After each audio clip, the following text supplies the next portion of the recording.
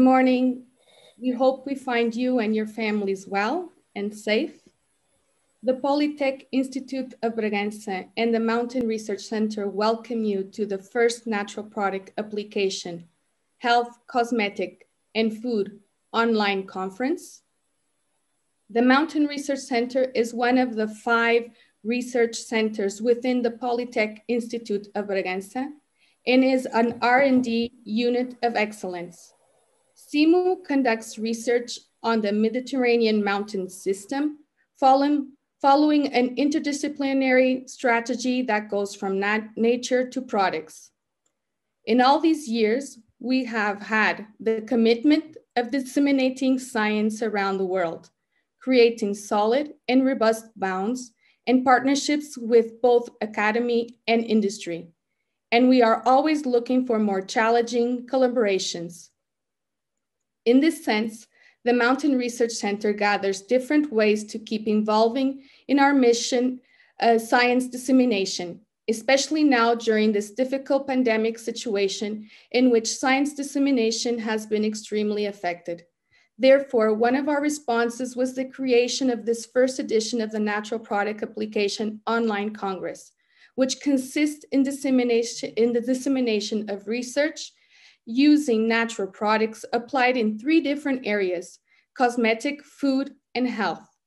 At this point, the NPA team and myself, Lillian Barros, Vice Coordinator of the Mountain Research Center, would like to thank you all for participating in this exciting project, which in less than 1 month has received more than 450 registrations from universities to important companies from different parts of the world, such as Algeria, Argentina, Brazil, France, Greece, Italy, Mexico, Netherlands, Poland, Russia, Serbia, Slovenia, Spain, Ukraine, and the US.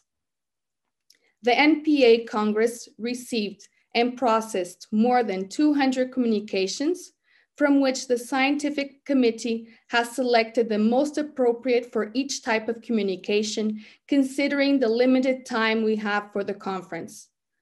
All the submitted works were divided into 3 main categories: oral, pitch, and poster communications, which will join also the 9 keynote lectures and 1 invited oral communication, to which we would like to thank their availability and for accepting this invitation. Finally, before leaving you with Professor Orlando Rodrigues, the president of the Institute Polytech of Bragança, the NPA team would also like to thank our special guest speaker for the opening ceremony, Professor Isabel Ferreira, Secretary of State of Inland Improvement of the Portuguese government. Professor Isabel Ferreira does not need any introduction due to her vast experience in food technology and natural products application, which she has been recognized for 7 consecutive years as a highly cited researcher by Clarivate, due to her more than 700 published research articles. She was also coordinator of several national and international research projects, has several national and international patents, and was supervisor of tons of postdocs, PhDs, and BA students. She has also been editor of many well-recognized scientific journals and is also the former vice president of IPB and coordinator of the Mountain Research Center. Thank you, Professor Isabel Ferreira, for being part of this opening session, which I know this also is a thematic within your great expertise when you were a researcher. Once again, we would like to thank you all for attending this first online edition of our Congress, and we will now leave you with the president of IPB, Professor Orlando Rodrigues, which I would also like to thank for accepting this invitation to be part of our opening session. Professor Orlando Rodrigues, as we normally would say, the floor is yours, but in this case, the screen is yours. Thank you very much, Lillian. Good morning, everyone, and thank you very much for coming to this online participated Congress. Just a word to thank you all of you to be engaged on that initiative. And a very special thanks to Isabel Ferreira, our Secretary of State for the interior cohesion. And thank you very much, all of you, for organizing this so important meeting.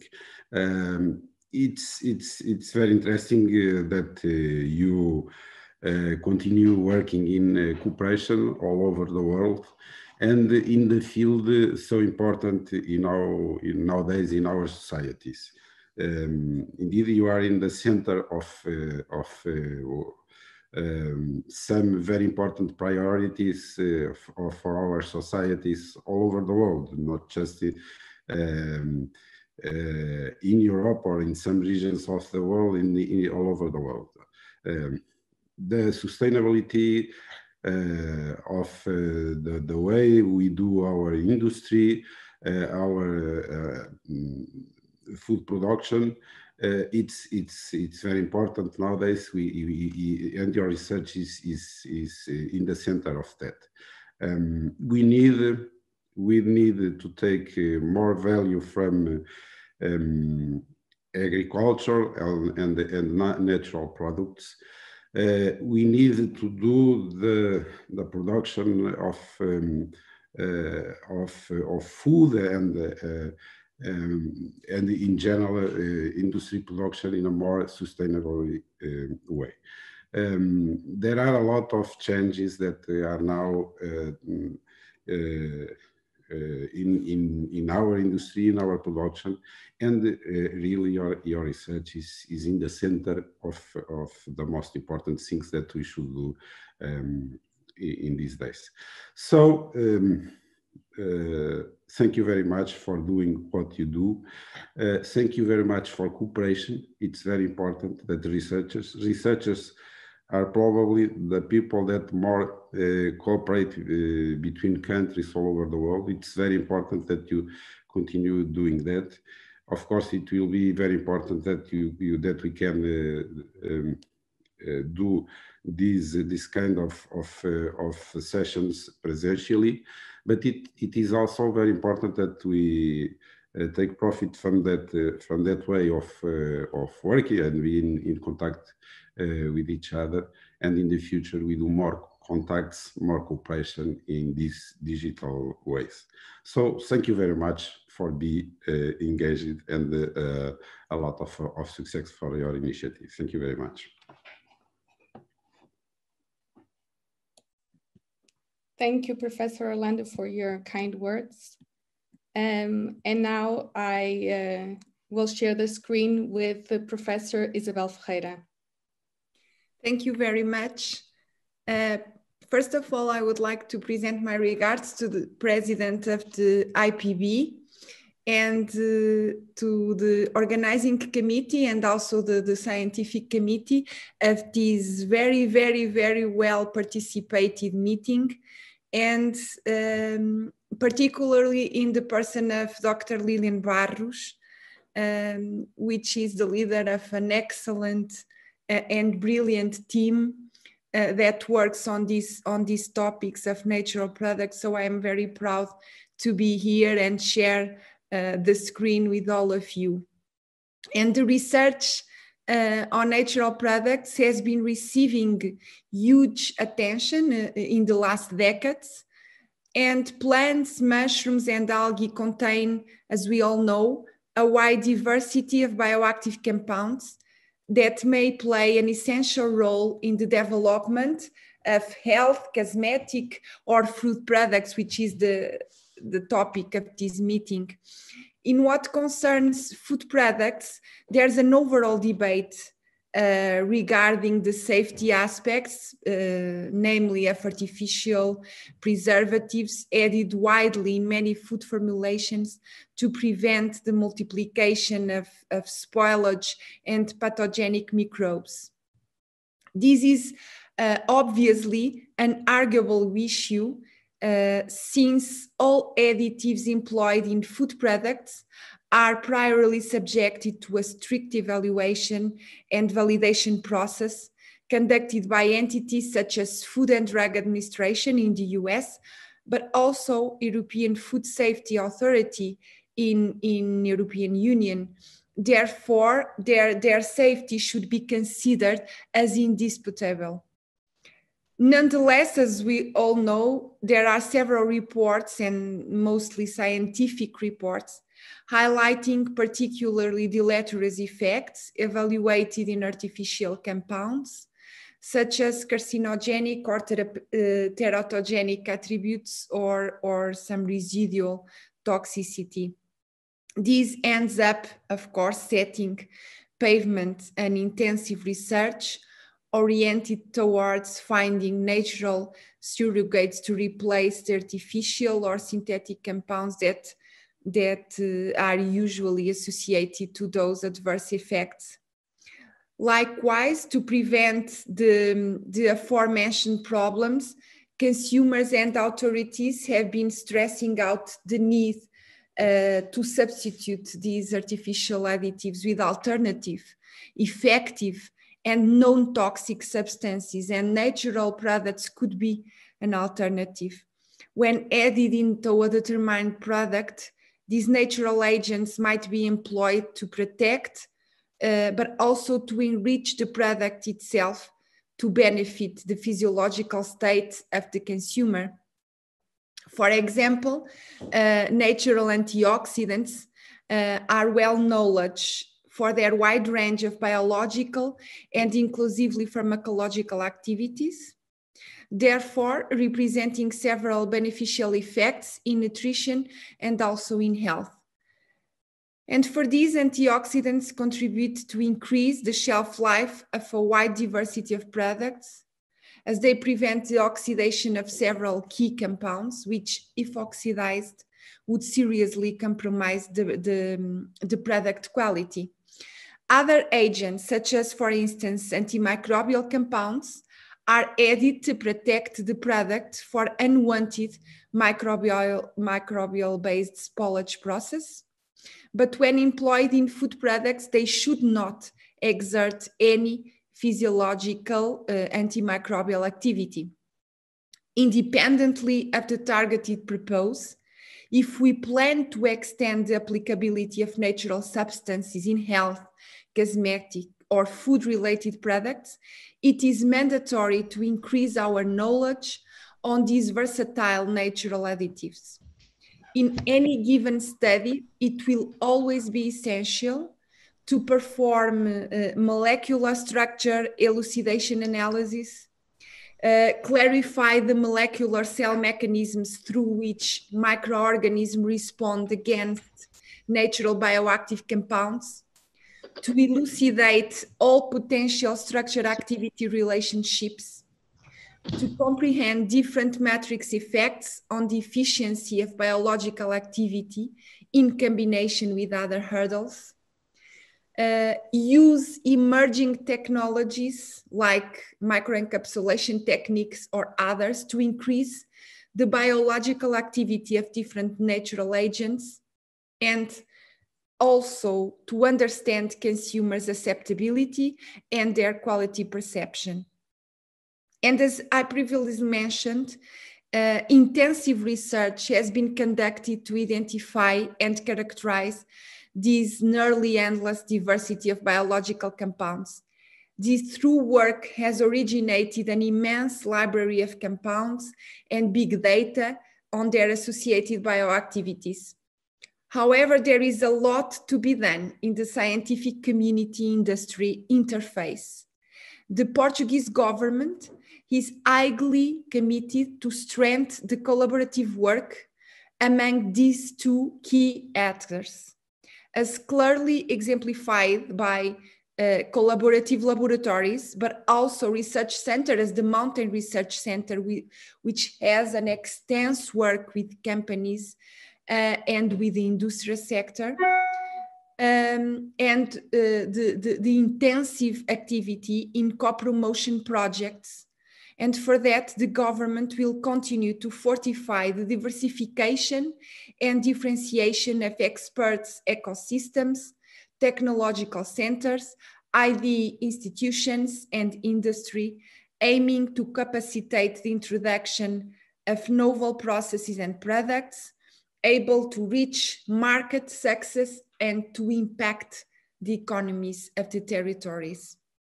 This integrated approach is entirely displayed in the next mobilizing agenda, whose expected promotion of technological transformation will be supported by the national clusters with highest potential in specific scientific sectors, as identified in our program, Expandir, the program of expansion, nationwide projects for interior development.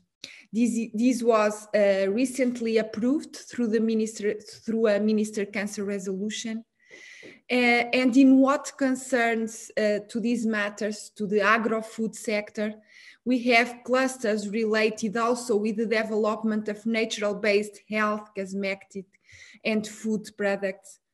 And they are located all over the country in different cities, including Bragança or Elvas or Castelo Branco, in all regions of Portugal. Depending on its specific application, natural-based products must comply with highly strict rules in order to be included in European markets. The majority of natural ingredients for the health sector is used in supplements and herbal medicinal products. And herbal medicinal products must be, of course, in compliance with several directives. The European Medicines Agency is the organism responsible for the scientific evaluation, supervision, and safety monitoring of medicines in member states. This commitment can make about herbal medicinal products as well as used ingredients. There are mandatory legal requirements for food supplements, particularly in the European Union food supplement legislation and in the European General Food Law, and the new novel food regulation approved in January 2018 is another essential tool to ensuring food safety. Established ingredients for food supplements are listed in the Novel Food Catalog, the Union List, and the Botanical Lists for food supplements. In addition, there is the need to provide data also, of course, on toxicological, microbiological, and allergenic properties. So all in all, the potential of natural products is immense, and every effort should be dedicated to use this potential in differentiated industrial application, always complying with the strict legal framework that rules these particular industrial sectors. Thank you very much for this opportunity, and I wish you all a very good Congress. Thank you.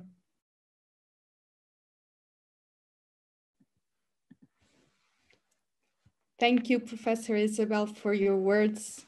They're always very inspiring, and they inspired me during all my life. So I thank you very much for your time to be with us in this opening session, which I also know that this topic is within a theme really close to you and in which you worked along many years. And for us, it's a great pleasure to have you here with us today. So thank you for your words. Thank you. Goodbye. Goodbye. Now I will pass the floor to our moderator for this section. This Congress is divided, like I mentioned, in 3 areas: health, food, and cosmetic. This morning, we will be talking about health, natural products linked to health. And the moderator today will be, for this section, will be Dr. Soraya Falcão. So I will give the screen to Soraya at this moment. Good morning. Next, we'll have the presentation of two keynotes, each one with a duration of 25 minutes, followed by 5 minutes of questions. The public can ask the questions that arise in the chat of the YouTube channel. Some of the questions will be selected and will be asked to the speakers in the end of their presentations. Just a brief note about the posters.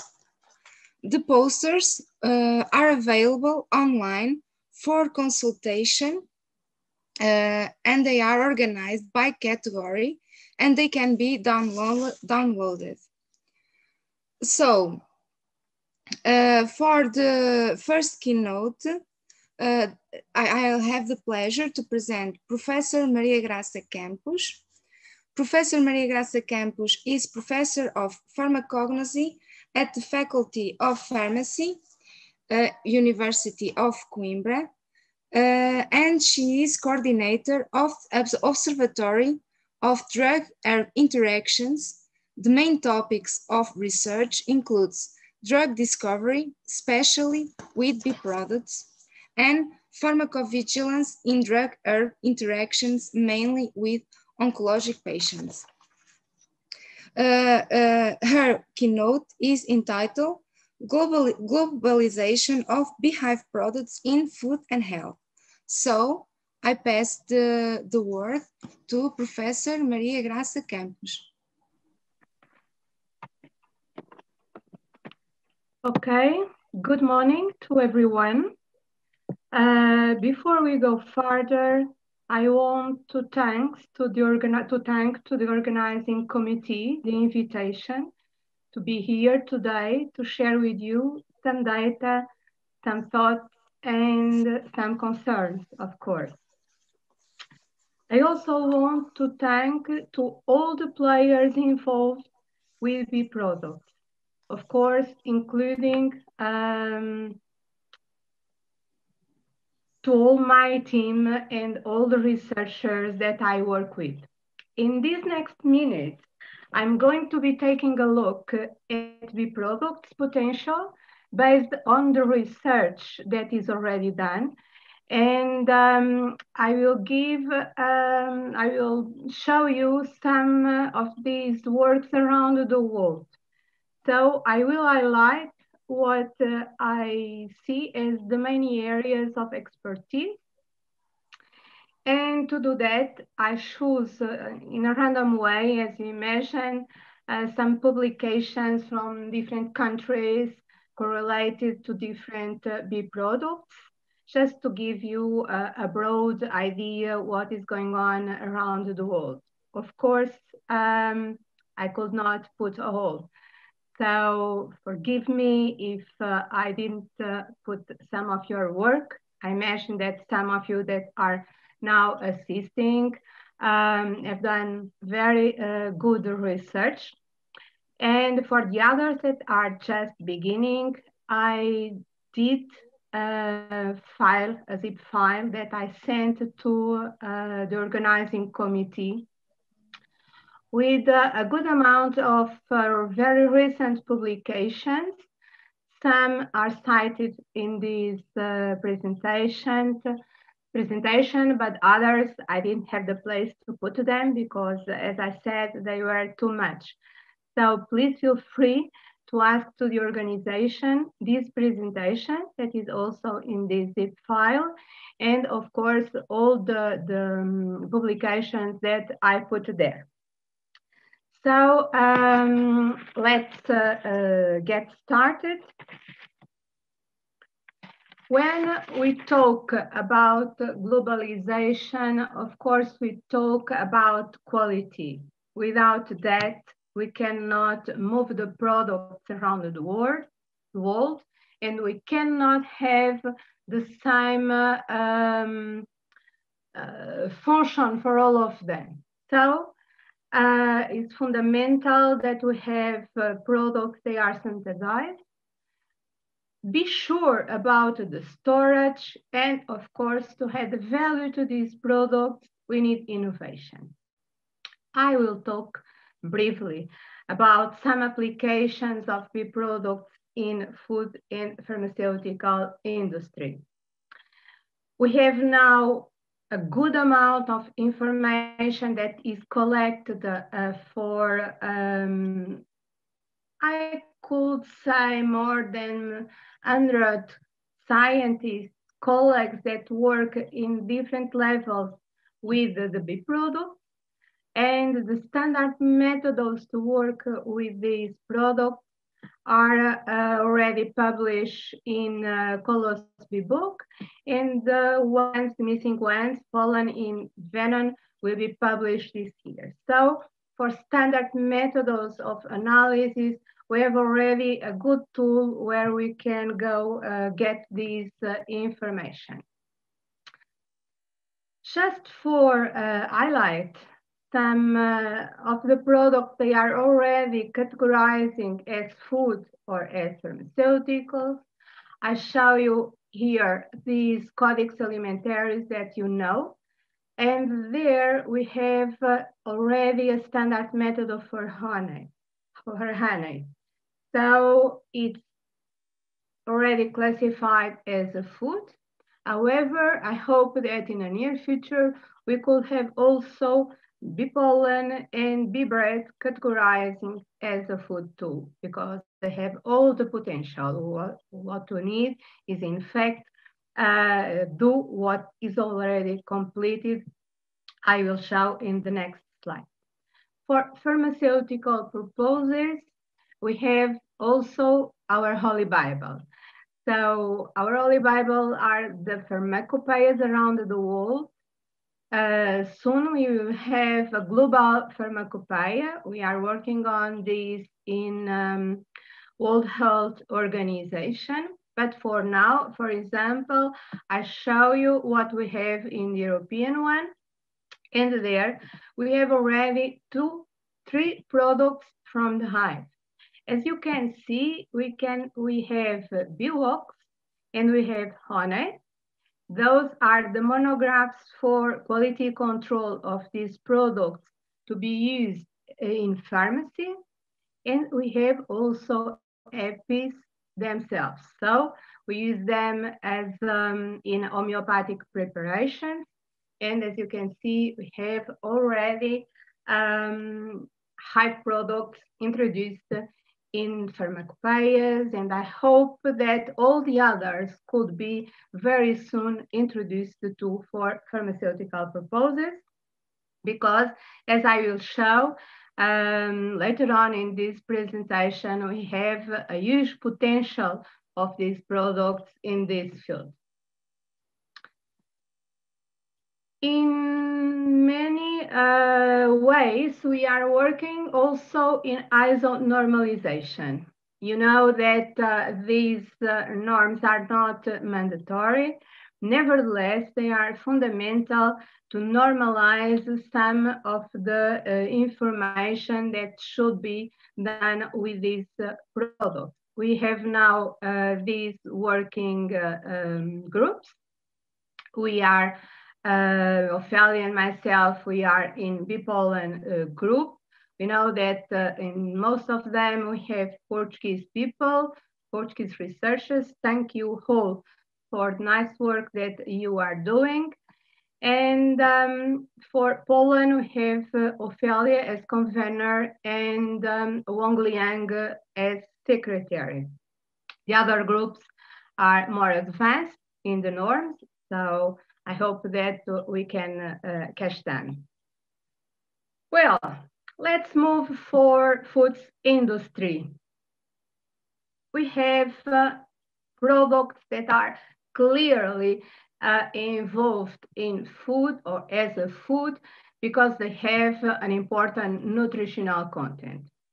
Otherwise, we can also use them in processing due to these important bioactivities. So I will show some of the examples that we have in a different way that we can use these products.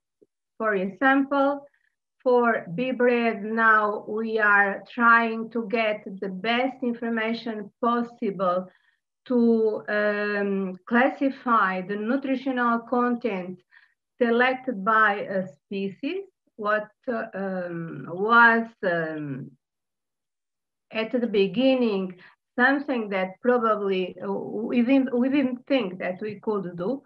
But in this work that we published with colleagues in Romania, we were able to identify clearly the species, the origin species. So this was one sample of Brassica and another one from eucalyptus in different regions in Romania, what means that we can go farther in the use of the product if we classify the floral origin and we'll have a reproducibility of the product.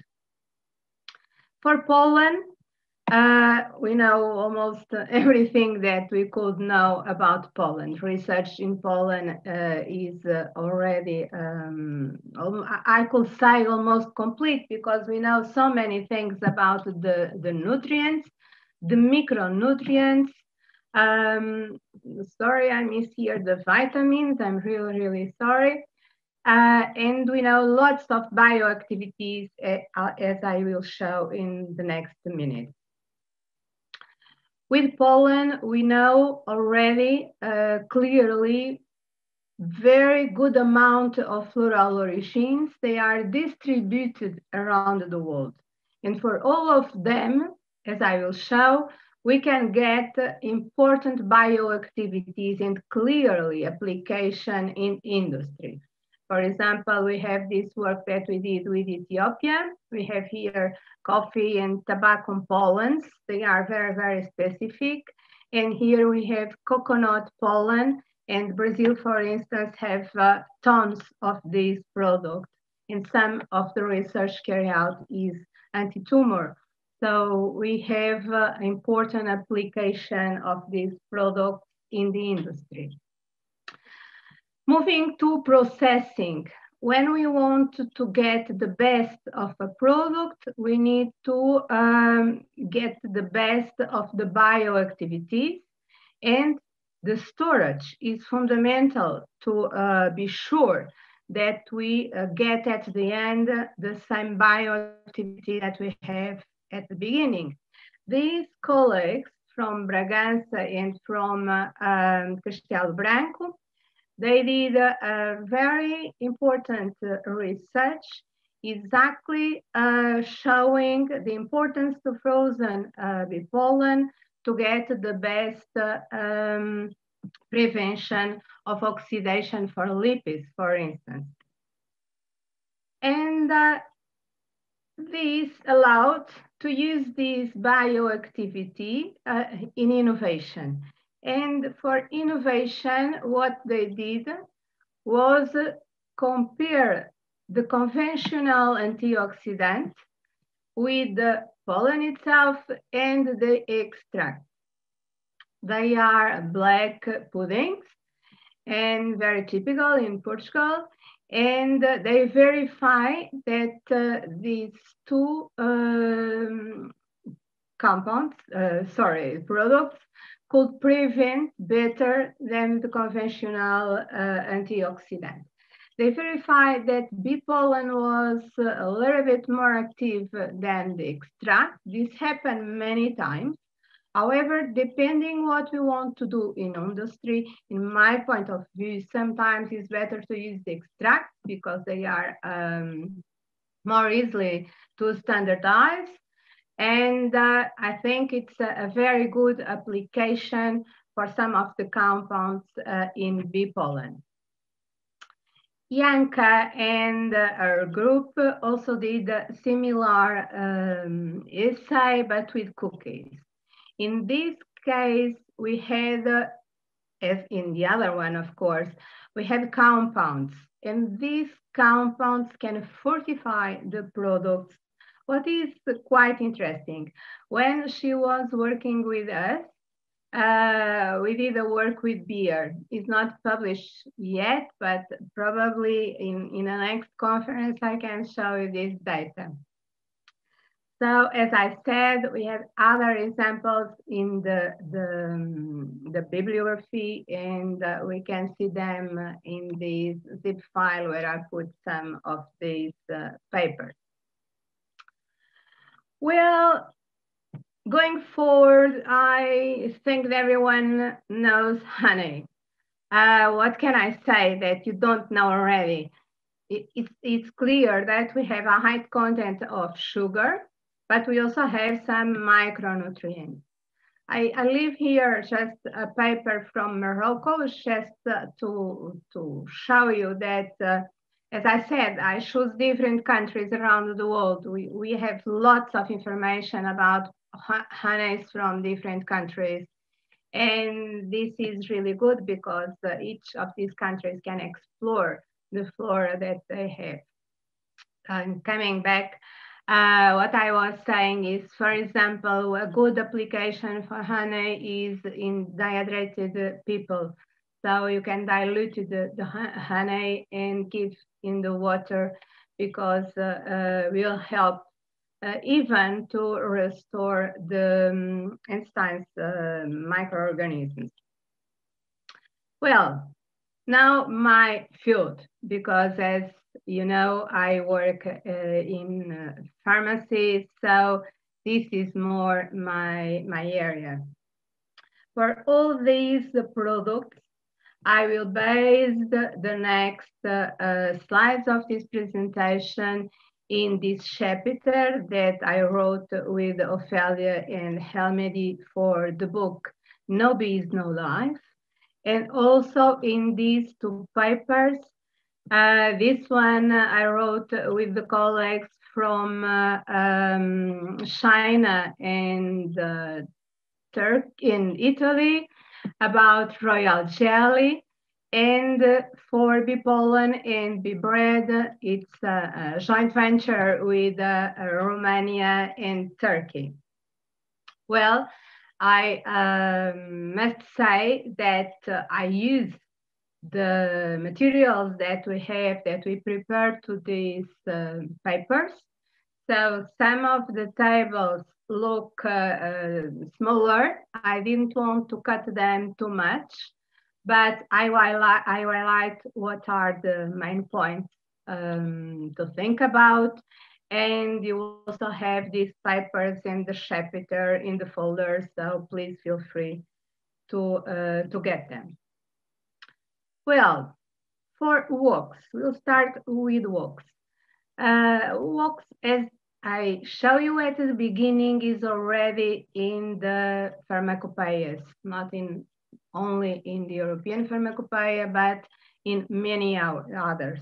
What we have here are mainly glycerides, fatty acids, and long-chain alcohols. So it's easy to understand that this mix gives a product with a very good stability, didn't vary with pH or moisture levels. It's wonderful to be used in pharmaceutical technology due to the hydrophobic matrices that can be used in drug delivery, in tablets, suspensions, implants, and microspheres. So a huge potential in pharmacy and in fact can add value to the product.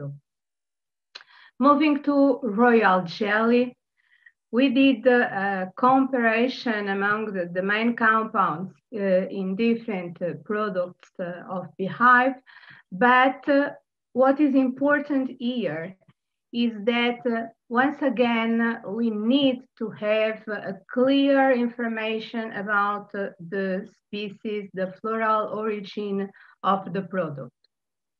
This will change a little bit in the amounts and kind of components that we'll have inside.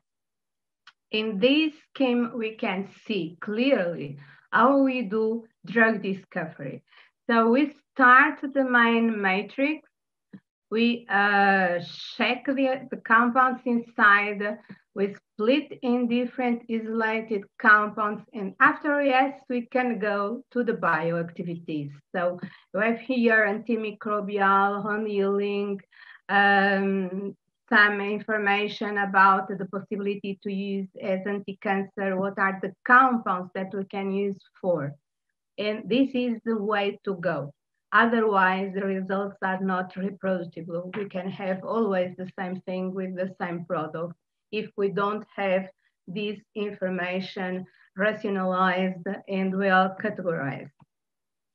So the main bioactivities for royal jelly, as we classify for the information that we have more, are antioxidant activity, wound healing, immunomodulatory, and anti-aging. As you can see here, we also know already what are the main mechanisms of action. And this allowed us to go further in development of a new drug, because otherwise we could not establish the efficacy, the toxicity. So if these compounds are not safe, we cannot use them for drug discovery. Sorry, I need to take some water.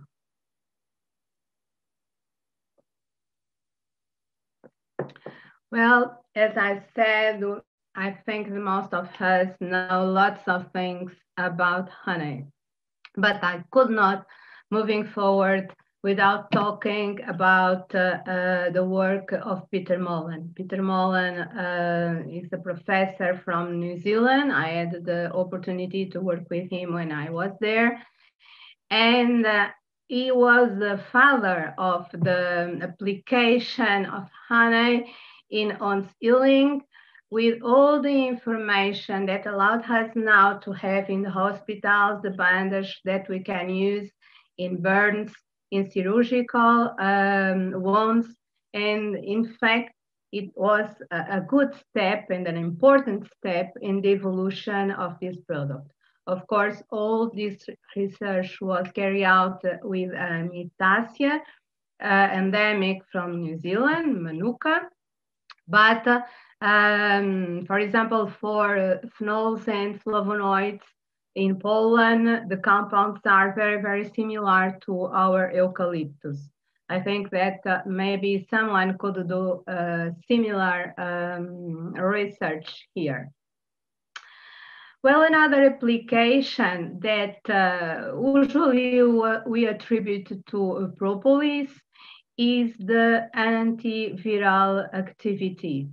But we also have good data for the same use with honey, in this case in herbs.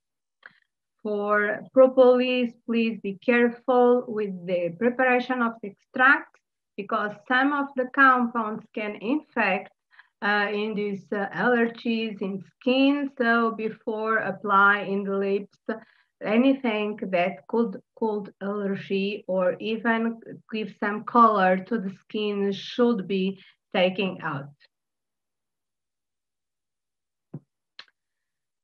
Well, I work in Poland in Bibrev, as you already have understand, I think. So I will detail a little bit more this data.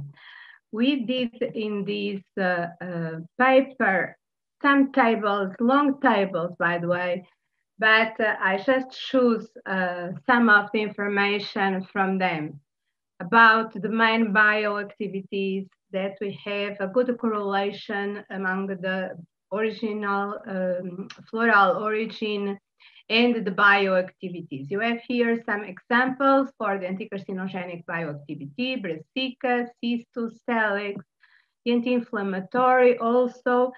And for cistus, in fact, we have good data about the activity in osteoporosis.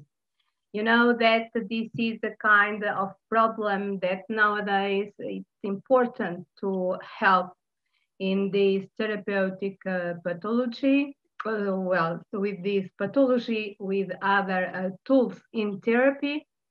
So it's very important if we could develop a drug using these extracts. For the hepatoprotective activity, the data that we get are from Castania and Brassica pollens.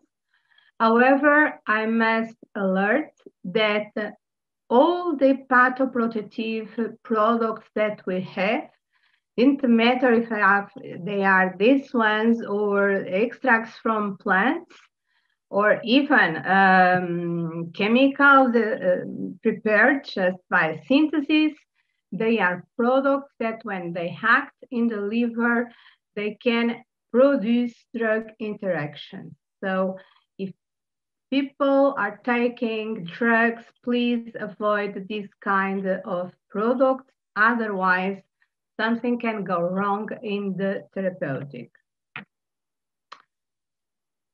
Well, moving on in these bioactivities for bee pollen and bee bread, we also found a huge activity antimicrobial. I think that is the kind of bioactivity that is crossing all the products in beehive. And we have lots of data for these different microorganisms and also for huge variety of floral origins. In Portugal, we have a nice group working on this. So they also get lots of information from different species and with different microorganisms that we can use honey, honey, of course, and in this case, bee pollen. Another bioactivity that is quite explored in lots of products and also in bee pollen is the antioxidant bioactivity. In the most of the cases, this bioactivity is due to flavonoids or phenolics in general. What is important is that nowadays we have an increase in degenerative pathologies, Alzheimer, Huntington's, Parkinson, arthritis, and the possibility to use compounds with antioxidant power, it will be possible a way to go. So recently we wrote this paper for the Huntington's disease. This is a genetic mutation that induces this disease. So we don't have a cure for this pathology, but we can manage to delay the symptoms of the disease. And for the other pathologies that I showed before, Alzheimer, Parkinson, arthritis, probably we could use the same way to go. So here we discuss the application, the use of dietary flavonoids, in fact, to help the patients with this pathology. And of course, as I said, we can apply for others. Another new application is the use of bee pollen, and in this case, in a mix with propolis, to reduce neural inflammation in a model of autism. Here they use the effect of a prebiotic rich diet in this model to decrease neuroinflammation. However, please take care when we extrapolate this information for humans, because the use of prebiotics, probiotics, or even the symbiotics when we put all together is not yet well proven. So we know exactly if they stay in bowels, in the intestines, and they can exert the effect that theoretical we think that they do. Now, the last bioactivity is antitumoral. As you know, we have also an increase in oncology. We have lots of patients and new, better and more antitumoral drugs are in fact needed. So some of the information that is now carried out with this product and even with the others that I will show are fundamental to achieve new drugs. We have already some clinical trials going on, but we still need to go and to do lots and lots of much more to complete the data that is needed to can have these new drugs. We have other products from behind under this investigation, as for example, propolis. Our colleagues from Bragança are also doing a wonderful job on this issue. And another product that is explored with this bioactivity is hepatotoxin. Mainly at the beginning, we use it for relief pain or chronic inflammatory diseases, but we have already information in some papers that we can explore the anti-tumoral activity with success. Helmedi with the colleagues from Bragança are also in his PhD degree exploring these potentials. So as you can see from these hive products, we can have a possibility to develop important drugs for health application. So just recapping, importance to have a floral origin or the identification of the product. Standard methods, I think we have already a good work done. Normalization, we are going, we are completing the data sooner, I think. And of course, with all this, if we validate the bioactivities, we will have an important add value to this product. Thank you so much. Thank you, Professor Maria Graça Campos, for this excellent review on the bee products. So now, before going to the questions, Professor Graça shared with the Congress organization all the material used in the presentation. If someone wants to consult, just send an email to the Congress organization. So now we'll pass to the questions. So I'm going to ask, I don't know if we have questions from the public. I think no, but I'm going to ask some. You clarified the potentials and the handicaps in the use of the bee products. But in your opinion, what are the main handicaps or which steps we have to overcome to pass from the studies in the laboratory to the use of the consumers in the health area, for example? We need to clarify. So I cannot use, for example, bee pollen directly or propolis or epitoxin in oncology, of course. So for health, if I want to use in oncology these products, it's clear that we need to isolate the main compounds that are responsible for this bioactivity, and we need to carry all the steps.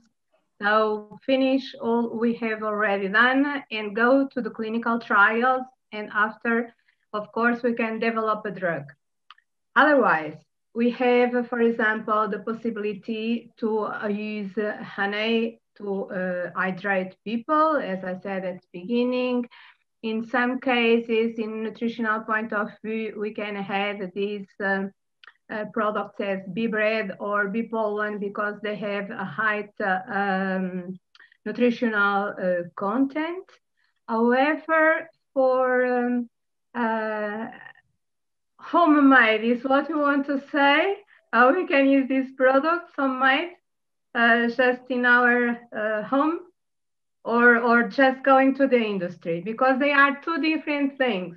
Yes, I know, but it's like in all things, we see a lot of scientific works telling this propolis is good for this, bee pollen is good for this.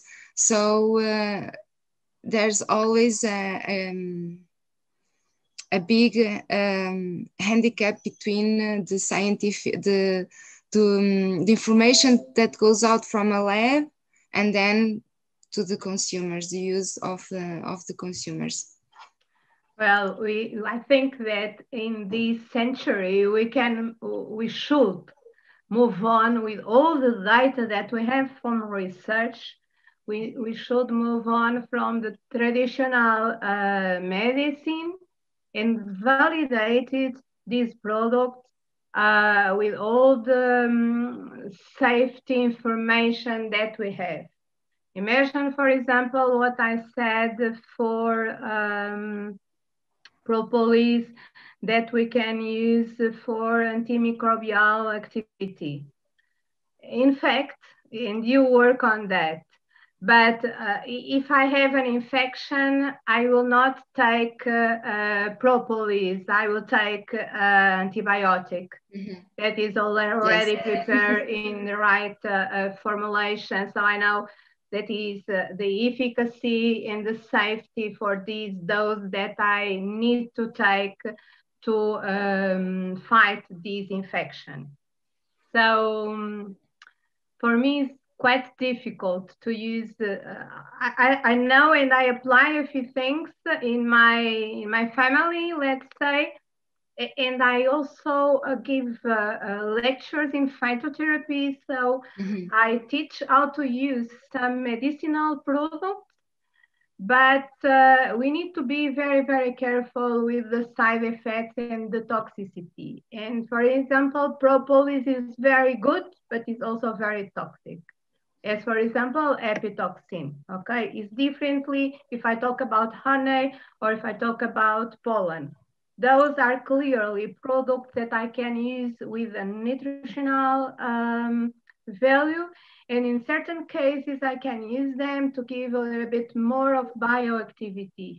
It's the difference if I want to, so the big idea is we have an homeostasis in our body that should be put in certain levels, okay?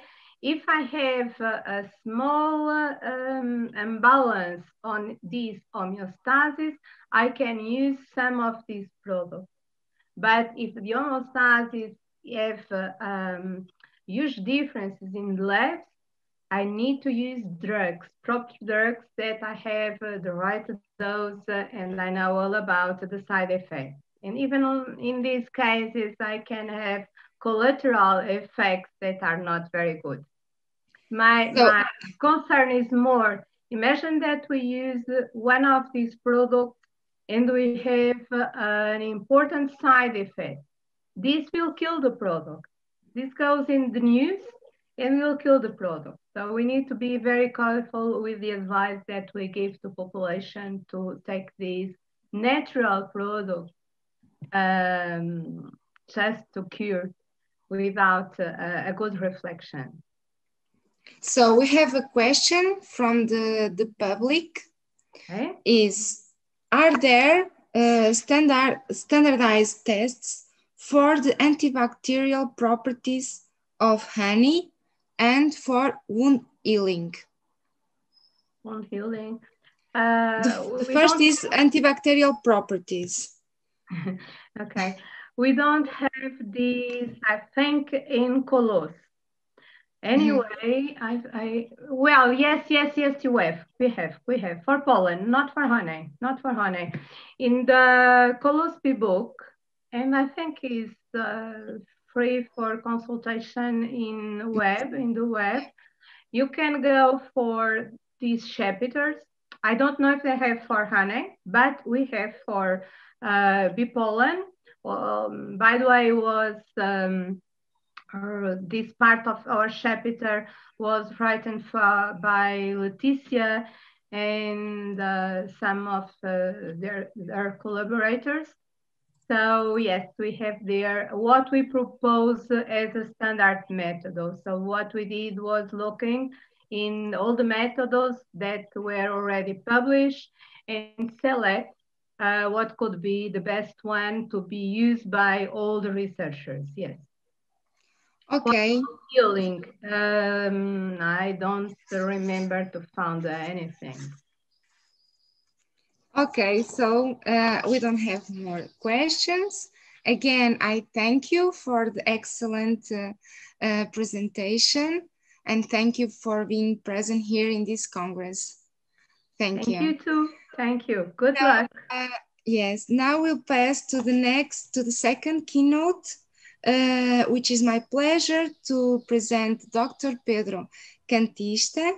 He is a medical doctor specialized in physical and rehabilitation medicine, competencies in medical hydrology and pain medicine, consultant at the Centro Hospitalar Universitário do Porto, professor at the University of Oporto, president of the International Society of Medical Hydrology and of the Portuguese Society of Medical Hydrology and of the Portuguese Society, I'm repeating, of the medical hydrology, sorry.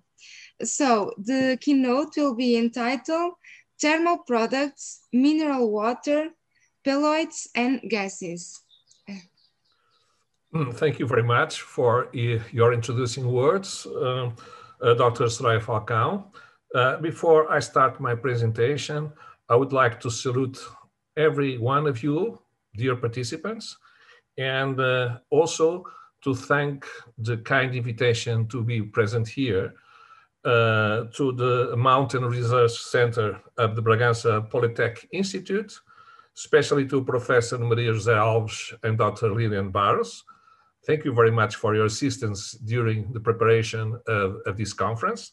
And I would like to address my best regards to Professor Isabel Ferreira, Secretary of State of our government for the interior cohesion of our country, of Portugal, and also to Professor Orlando Rodrigues, President of the Bragança Polytech Institute. And also to thank the excellent keynote lecture of Professor Maria Graça Campos. I learned a lot about bees and bee products, and I am very interested, I must say, because I dedicate also some of my research to osteoporosis, and I will contact you about the mechanisms of these products in osteoporosis. So this is a challenge. I stay here. So let me share with you my screen now. I hope that I can enter this. So let me see. Let me see if I can now.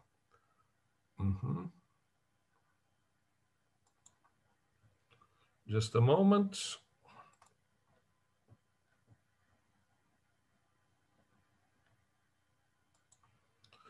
What happens now with this? Not here.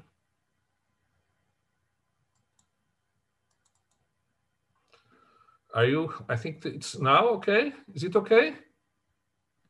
Yes. Yes, okay. So let's start.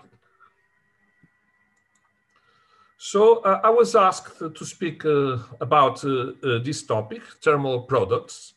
And as you may imagine, I only can make a very synthetic approach to this subject due to the short time we have. Nevertheless, I hope this presentation may be useful for you and give some clues to develop your study and motivate your interest and knowledge about thermalism. Well, what are thermal products? By thermal products, I mean the substances used for treatments within thermal medicine. And these include especially mineral waters, pelloids, and thermal gases. And I must say that these products, special mineral waters and pelloids, are used since thousands of years in almost all human civilizations. Of course, initially, this use was purely empiric practice, but nowadays it has a scientific basis and may be included in what we call evidence-based medicines. This means the evidence by the performed of randomized controlled trials, which is considered the level 1A of evidence in EBM. Well, despite the fact that we have already quite a lot of scientific knowledge, research is of course much needed on this field. The first idea and the first thought that I would like to share with you is about the need to have an international glossary in this field. In fact, the first step to develop cooperation and exchange of knowledge on scientific research is to speak the same language. This means that we should respect an international glossary. And of course, why that? Because nowadays, words are not only to speak, but they serve as keys and codes to have access to automatic information, informatics, and to spread it into the scientific knowledge to obtain an international, global cooperation. So we need to use the same terms corresponding to the same concepts and definitions if we want to reach and spread the right information. I'll give you an example. Usually you talk about thermal water, but in fact, the consensualized term nowadays is no more thermal. Instead, we use mineral water or natural mineral water. So temperature is no more the defining criteria for define this kind of natural product.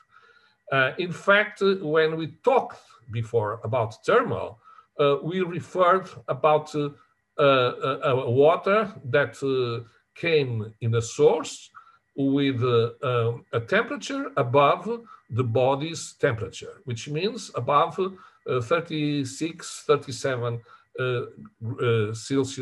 grades Celsius.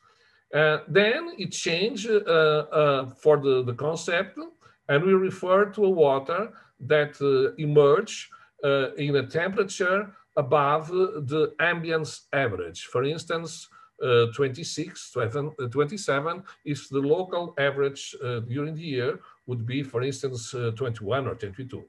So nowadays, the criteria to define a natural mineral water is the therapeutic effect. So as you see, when I talk about thermal water, if I publish about thermal water, I can miss the target if I don't use as keyword or mesh word natural mineral water. Nevertheless, this need, there isn't yet an universal consensus, since low mineralized water, for instance, is not considered mineral water in many countries. If you go to, for instance, for East Europe, they don't consider a low mineralized water like our Água de Luz in Portugal, like Luz water, because it has a low mineral content. But in fact, if we take as criteria for the definition the therapeutic effect, the fact is that we have already some evidence of the pharmacologic effects, let's say, that with this low mineralized water. So our International Society of Medical Hydrology, which, by the way, this year accomplished 100 years, it was founded in 1921, adopt as glossary these two books. The main one is on your right side of the screen, was written by Professor Maria de Los Angeles Ceballos Hernández from the Universidad Complutense de Madrid, and it puts the equivalent terms in several languages. It is very complete, and I think that is a wonderful tool for those who want to publish and study on this field.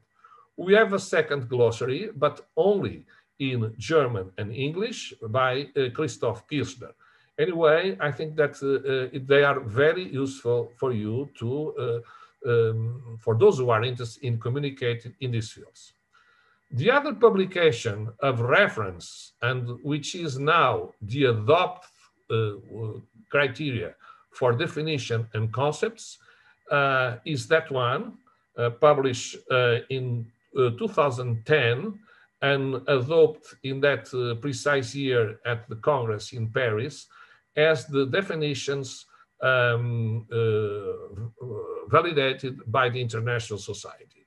So this is a paper in which I have also the honor to participate by Gutenbrunner, Bender, Karagul, and myself. The other product that we're going to approach here is Pelowitz.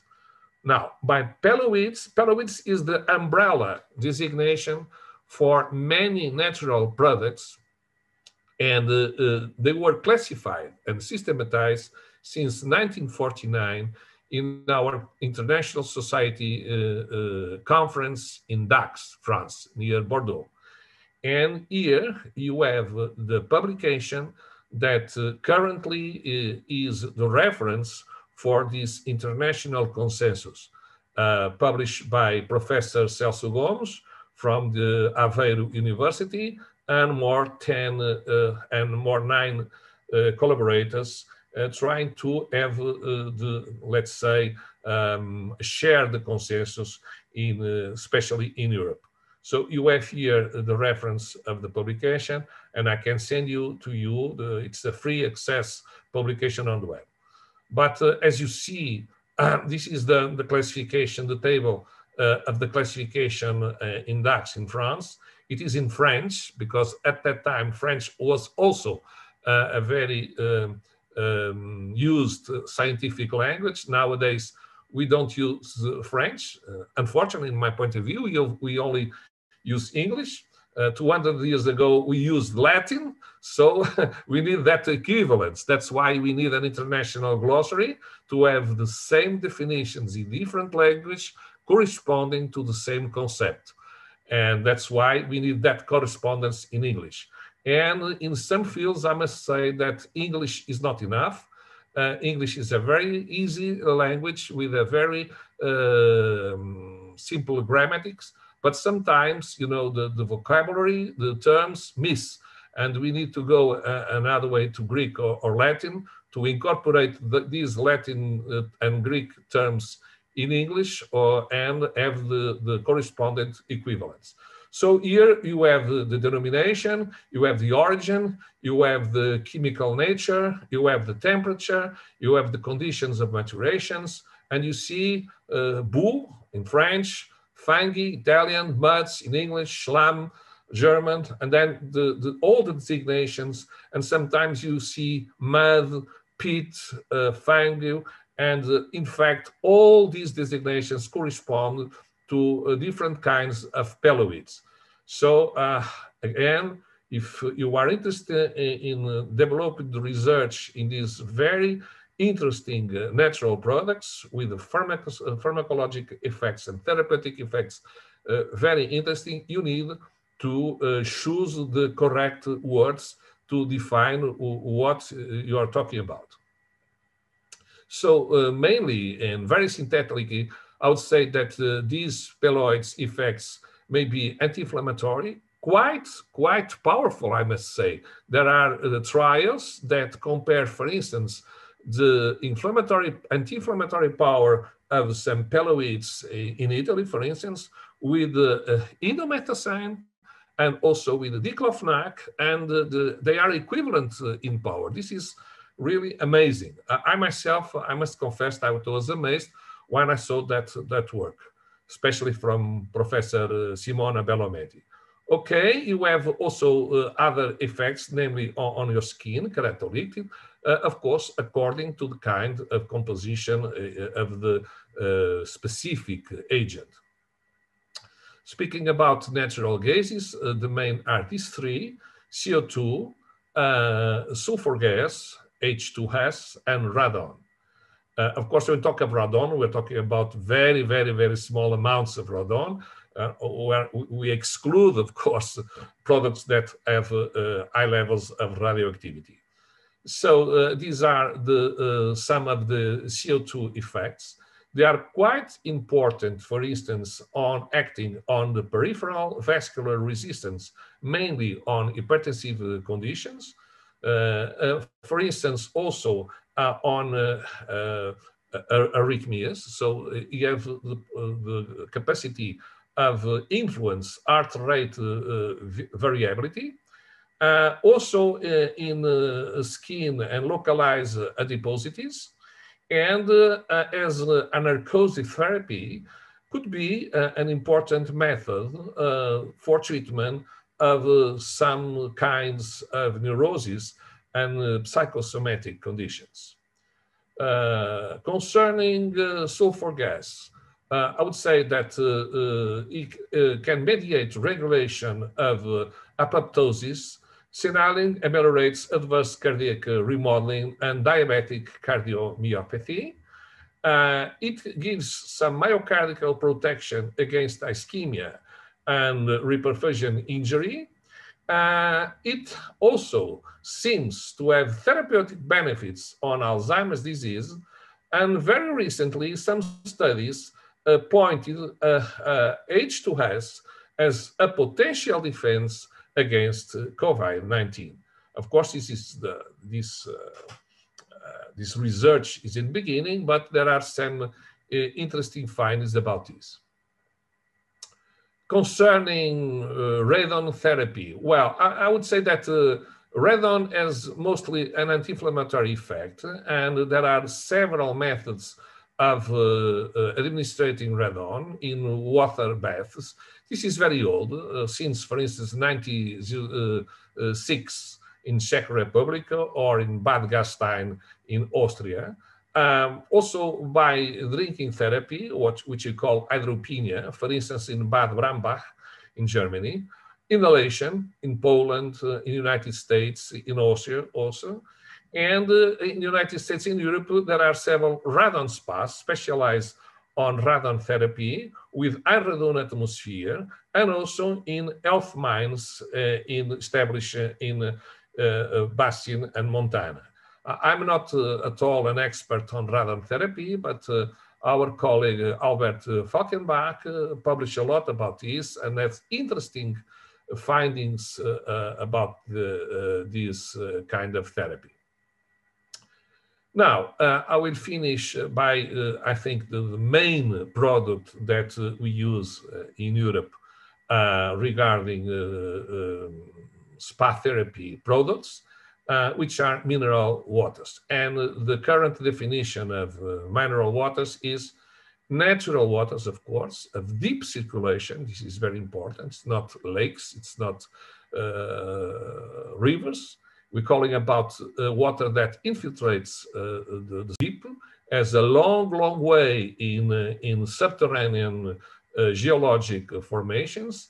And during that long circulation, it happens that it gains some soluble contents, some mineral contents, also some biological contents. So the physical and chemical characteristics allows therapeutics properties to be attributed to them. Mineral waters has a very stable composition. So if you go to a source, each mineral water has our own identity, and it practically don't change along all the year. So we're talking about a period of circulation underground, like, for instance, 9th centuries, 10th centuries. So if you drink, for instance, Água das Pedras from our region, you are drinking a water that came from the rain almost 1,000 years ago. So this is very important. That's why that long way gives the possibility of getting the stability. I must say that on the designation of mineral waters, we can also include the gaseous waters, even if the gas content could be reinforced with the gas from the source itself. It is the only change that is allowed to do in a mineral water. Why mineral waters acts? because they have several therapeutic factors, mechanisms. Now, physical mechanisms, it is different to take a bath on, for instance, on a tube with a water of 34 degrees or 38. It is different according to the chemical composition. And I must say that some biological contents are also useful to have some therapeutic properties. Some vestiges of, for instance, RNA can give some properties to the water and give also the identity. Well, this is not yet still studied, but is a very important research line, for instance, here in Portugal. And of course, you know that you cannot deny the very important psychological effects, and the psychological effects indirectly influence your, let's say, interaction with the waters by, for instance, immunomodulation. I deeply believe on this. Okay, so you have a multitude of mineral waters. You have thousands of mineral waters in our nation, so you need to know them better, to systemize, to classify it. And usually we use 5 criteria for classified water, to classify the water: physical and biological and chemical. Now, the temperature, the osmotic pressure, radioactivity, mineralization, and chemical composition. By the way, I let you hear a curiosity. One of the oldest treatises of classification of mineral waters from a very well-known doctor from the 18th century, Dr. Mirandela, because he was from our region, from the city of Mirandela, Francisco da Fonseca Henriques. He was a doctor on the court of our King João V, John V. And this was published in 1726. It was very complete, and it is still very, let's say, very, very actual here, very, very current. This was considered the first compendium book of classification of systemization of the Portuguese mineral waters. Here you have. Recently, it was republished on a facsimile edition. I will talk only about the criteria of mineralization and chemical composition because we don't have time to approach more topics. I must say that there is not an uniform accept criteria for these thresholds on mineralization. It varies from school to school, even in Portugal, from the school of Coimbra to Lisbon, and of course from country to country. Nevertheless, I think that nowadays the international society is reaching an international consensus about this, and I hope that at least in the next 2 or 3 years, we will have it definitely published. Now, I give you some examples here. I don't have time to enter into details, but anyway, you can see that we have waters weakly mineralized, low mineralized, strongly mineralized, and here you have the difference of the contents. For instance, from very weakly mineralized, like again, Luso or Vitalis in Portugal, you have less than 50 milligrams per liter. And then if you go, for instance, to a high mineralized, you can have 2 grams, for instance, 2000 milligrams, 2 grams per liter. Regarding the chemical composition, this gives you the label, the designation to the mineral water. Bicarbonated, sulfated, chlorinated, sulfurous, sodium caustic, etc. So on. So if here you have the thresholds, the different thresholds you consider to have the label of bicarbonate, sulfated, sodium, so on. And then you have also a very important point. When you talk about sulfur waters, you can have less than 500 milligrams, and but with this title of sulfur, you consider sulfurous water.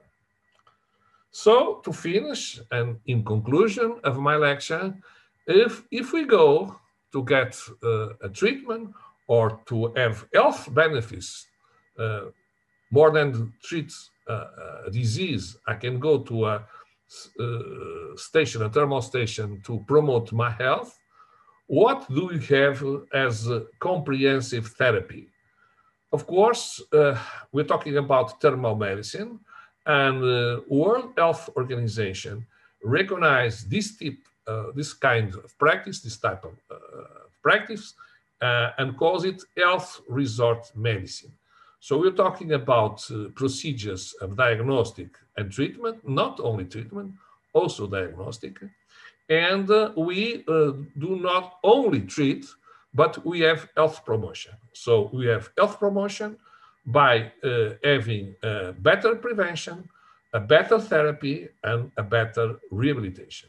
This is what you are doing in the field. Then the core elements of this complex therapy, thermal medicine, is the use of natural mineral waters, gases, and phenolates. That's why we are here on a natural products conference, because we use, in fact, natural products. But we also use tap water. Now we're talking about complementary techniques, for instance, that we call hydrotherapy. When we use mineral waters, we call it crenotherapy. Creno comes from the Greek krenos, which means fountain, source. So we make the difference between crenotherapy, we use natural mineral water, and hydrotherapy, which use common water, tap water, plain water. So in spa therapy, in thermal, we can use, for instance, on collective practice, such as hydrokinesiotherapy, exercise on swimming pools, for instance. This is not crenotherapy, but could be thermal medicine by complementary techniques such as kinesiotherapy on pool, hydrokinesiotherapy, rehabilitation on pool. Okay, we use also climatic factors. This is very important. This is a natural variable, okay? So you can have similar waters, but in different climatic ambience, and you have different results. We have other therapeutic factors, namely sociologic, psychological. I gave a lot of importance to the interactive social interaction in therapy. And this is could be an excellent tool to improve our health. And of course, the contextual environmental factors. Now, we have also the methods or the modalities, baths, showers, drinking cures, inhalation, other techniques of respiratory treatments, immersion adult or only to body parts, and the agents, the substance, the factors, CO2, sulfur gas, brine, carbonated, sulfated, etc. Then we can do underwater exercise, we can perform thermotherapy, we can perform hydrogalvanic baths. So physical medicine is also very important as a tool for this complex therapy. So as you see, to design a study on the effects on thermal therapy is not easy, because we have lots of variables, and we need to be very careful to prevent bias and confounding factors. So the methodology to do research on medical hydrology, on thermal medicine, is very complex. Nevertheless, nowadays, I must tell you that in a recent bibliographic systematic review, I found thousands of studies of very good quality and more than 300 randomized control trials. And although it's very difficult to design blind controls, I say that I find some of them, and even double-blind studies are possible, but very difficult. So I thank you very much for your attention, and I am at your disposition to answer your questions if I can. Thank you very much. Thank you very much for this excellent keynote, very clarifying. I learned a lot of thermal products. So now we pass to the questions. We have two questions. One from, it's written, is from Dr. Marcio Carocho. He says, thank you very much for the presentation. It was very broad and complete. I'm just curious about what you said about Água das Pedras. How could it be that the water that we drink rained over 1,000 years ago? Thank you very much, Dr. Marcio Carocho. It's a very interesting question. In fact, we in thermal medicine, we are hydrologists, doctors. We work a lot with the geologs.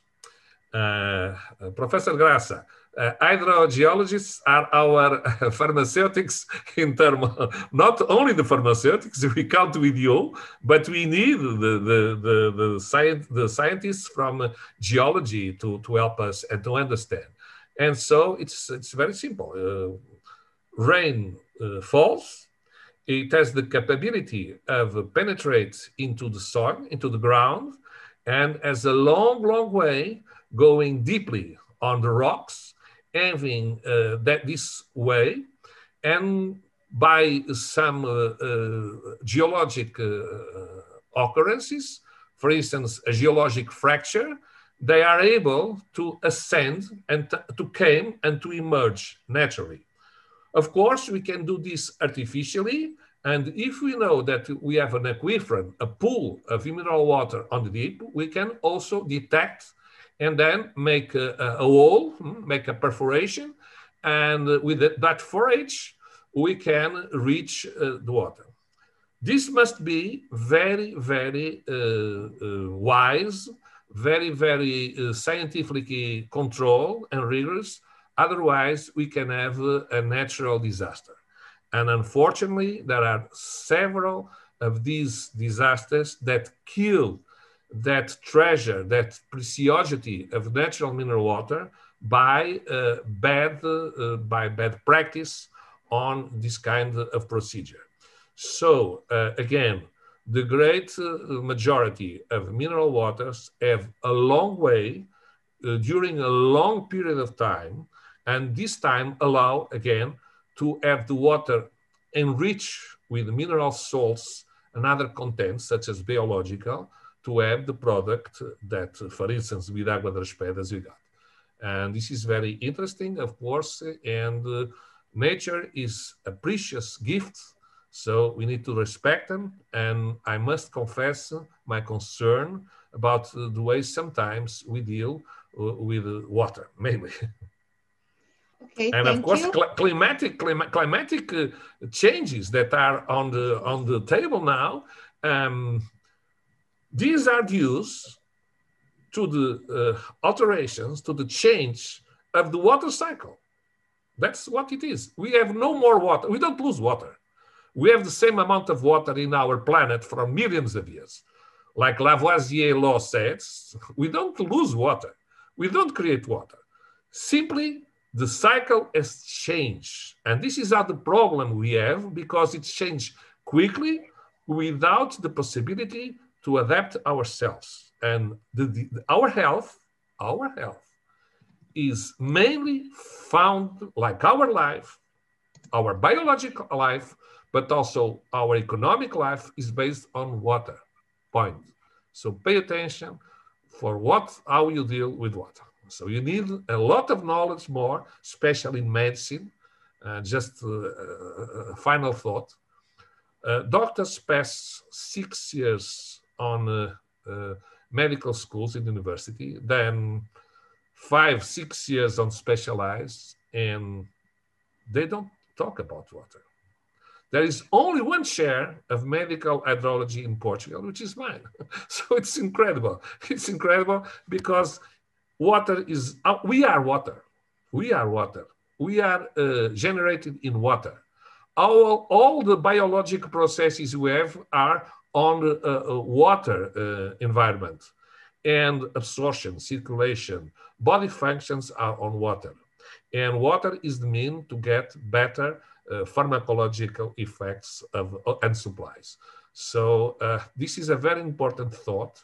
And those in our Polytech Center are dedicated to natural products should in fact have this very important thought in mind. Thank you. Okay, thank you. Just one more question, very brief, from Professor Maria Graça Campos. She wants to pose a question and I'm going to pass her the word. Thank you. We are not listening, Professor Graça Campos, please. Okay. Okay. Probably a challenger. I have a dream. I work with lots of oncologic patients. And one of my dreams is called for the cancers not so advanced to do the treatments in these thermal facilities. First, for the concept, and also because we can have a controlled ambience. So we could have a proper diet in an ambience that was friendly. And of course, we can have all these information that you have also. In all this research that you have already done, did you cross with something that we could in fact use this to put a project? Oh, this is really the $1 million question. Really. Well, I'll try to be very short. It's not easy to be very short, but I'll try to put the problem. First, in fact, thermal therapy is a complex therapy. So we deal with nutrition, with exercise, and things that improve your health. Now, you can fight a disease by two ways. You can attack the pathogenic mechanisms. And if you don't know them, for instance, like COVID, what you do, you can enhance your body defense, your what I call salutogens, health gens. Sorry, okay? My question was mixed. So yes, we have of course. chemotherapy, but I think Professor Graça, everything in medicine, in my opinion, is mixed. Even when you give an antibiotic drug, you have the effect on the antibiotic on the microorganisms, but you have also the immunomodulation of the So everything is mixed. Exactly. Concerning cancer, we have, regarding mineral water, some mineral waters show in lab some potential, some mitogenic potential. So we were much afraid of having cancers especially on the first period before remissions. We were afraid. Okay, I see. But then, we thought about the complex therapy, and now we enter the specific research for cancer. So nowadays, for instance, in France, there is a research line concerning several cancers. And we started by the rehabilitation of cancer disease. And we have now already some clues, let's say some signs that we have positive effects.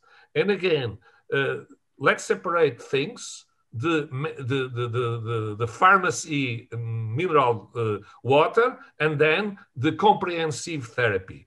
You need to study both. You need to study the specific action of that specific composition for the specific cancer, and the immunomodulation that we know that some mineral waters can give to specify some response of antibody response, and then the comprehensive therapy.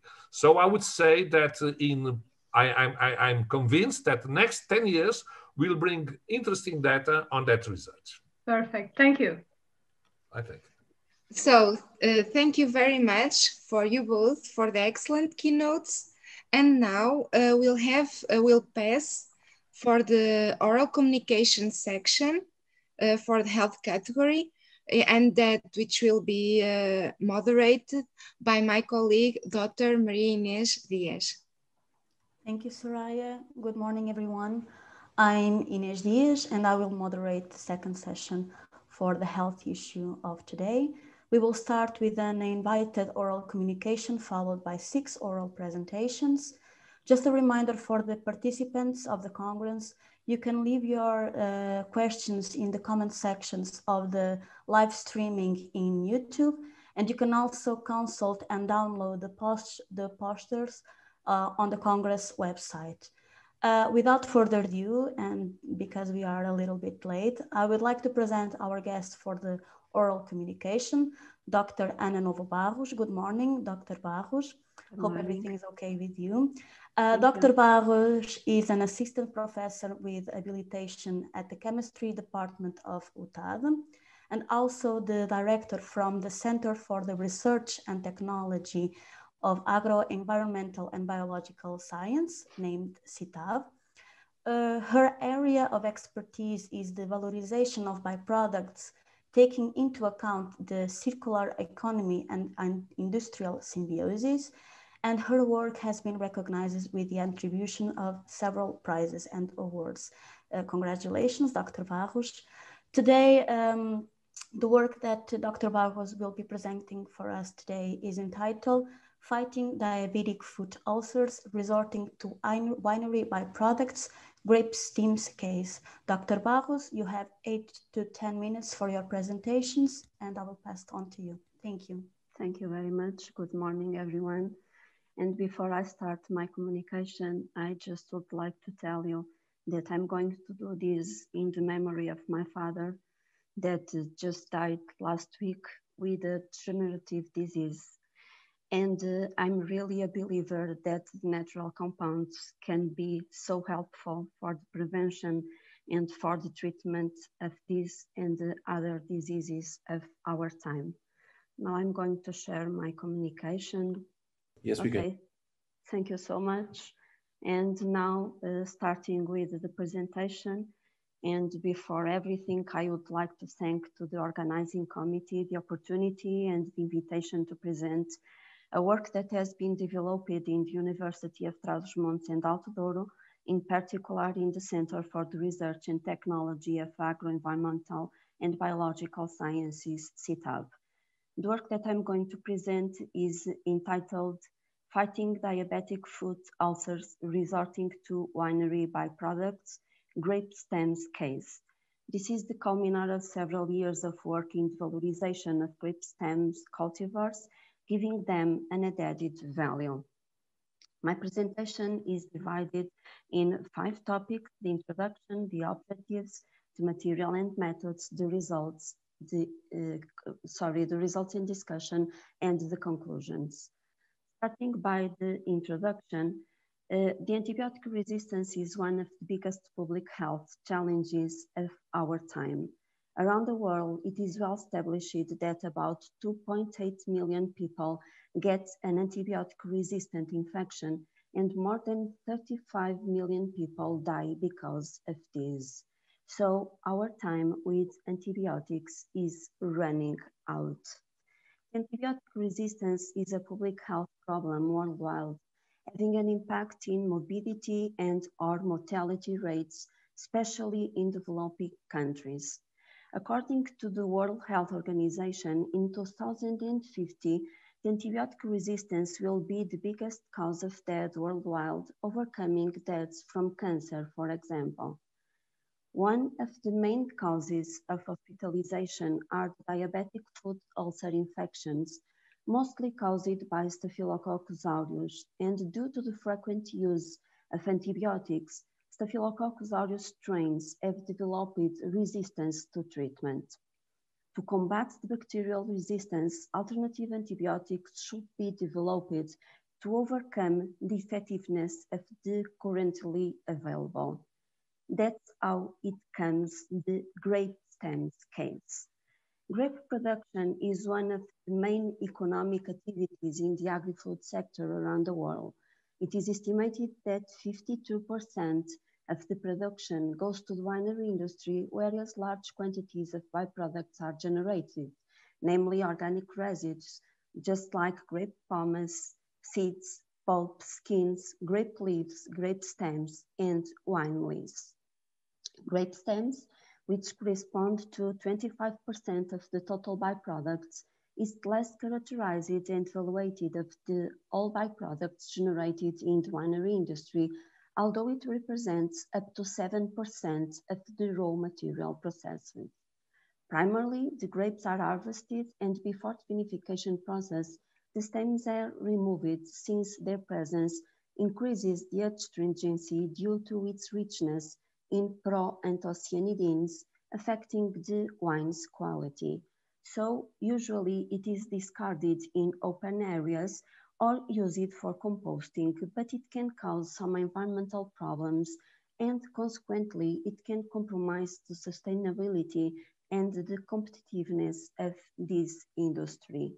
So it is very important the adoption of new approaches, providing the application of these byproducts in the development of innovative and added value products that can be used not only in food, but also in cosmetic and pharmaceutical industries, since they are rich in bioactive compounds that present important biological properties for human health. These biological compounds are mainly flavonoids, stilbenes, phenolic acids, and condensed tannins. Due to the presence of these bioactive compounds, these matrix presents important biological properties, such as anti-inflammatory, anti-diabetic, neuroprotective, anti-tumor activity. So it is very important to develop new products to combat antimicrobial resistance against not only against food diabetic ulcers, but also against other antimicrobial resistance. Thus, the objectives or main goals of this work are the identification and quantification of polyphenols present in grape stems from different varieties by spectrophotometric and chromatographic methodologies, the determination of antioxidant capacity of ethanolic extracts of grape stems, and the evaluation of antimicrobial activity not only from diabetic foot wound bacteria, but also against gastrointestinal bacteria from patients from the hospitalar center. To achieve these main goals, our sample was composed by 6 grape stems varieties, 4 red varieties, and 2 white varieties, and all the samples were collected in Quinta do Pinto in Alenquer. The grape stem extracts preparation was according with this procedure using food ethanol as solvent, once it is an environmental friendly solvent, and it is also compatible with food, pharmaceutical, and cosmetic industries. For the quantification of the phenolic composition, we have used the following methods for the determination of total phenols content: the complexation with aluminum chloride for flavonoids determination, and complexation with molybdate for the orthodiphenols content determination. The qualitative and quantitative analysis of phenolic compounds was done by HPLC, and for the identification of the phenolic compounds, it was taking into account the standards, the rotation times, order of evolution, UV spectra, and literature data. For the antioxidant capacity determination, it has been applied the ABTS, DPPH, and FRAP methodologies. For the antimicrobial activity evaluation, and as I told you in the objectives, we have used gram-positive and gram-negative bacteria, not only from the foot diabetic ulcers, but also from the gastrointestinal tracts. So we have used the 2 different methodologies, the disc diffusion assay and the minimum inhibitory concentrations. We have used it as negative control, the MSO, and as positive control 2 antibiotics, gentamicin and ciprofloxacin. So as a result of our work, I can show you that about the phenolic content of the grape stems that we have studied, the total phenols and orthodiphenols presented the same behavior, and you can observe that Liga Nacional is the variety that presents the highest amount for these 2 parameters, and they are significantly different from the others. And about the flavonoids content, although Fernão Pires is the variety that presents the highest value, it was not significantly different from Toriga Nacional and Tinta Roriz. About the identification of the phenolic compound, we have identified in the all variety extracts with the difference of the anthocyanins that were just identified in the red varieties, 11 compounds that were grouped in phenolic acids, flavonoids, and stilbenes. Once the antioxidant activity is correlated with content of phenolic compounds, once again, Puriga Nacional presents the highest levels, and in all the methodologies used, the values are significantly different from the other varieties.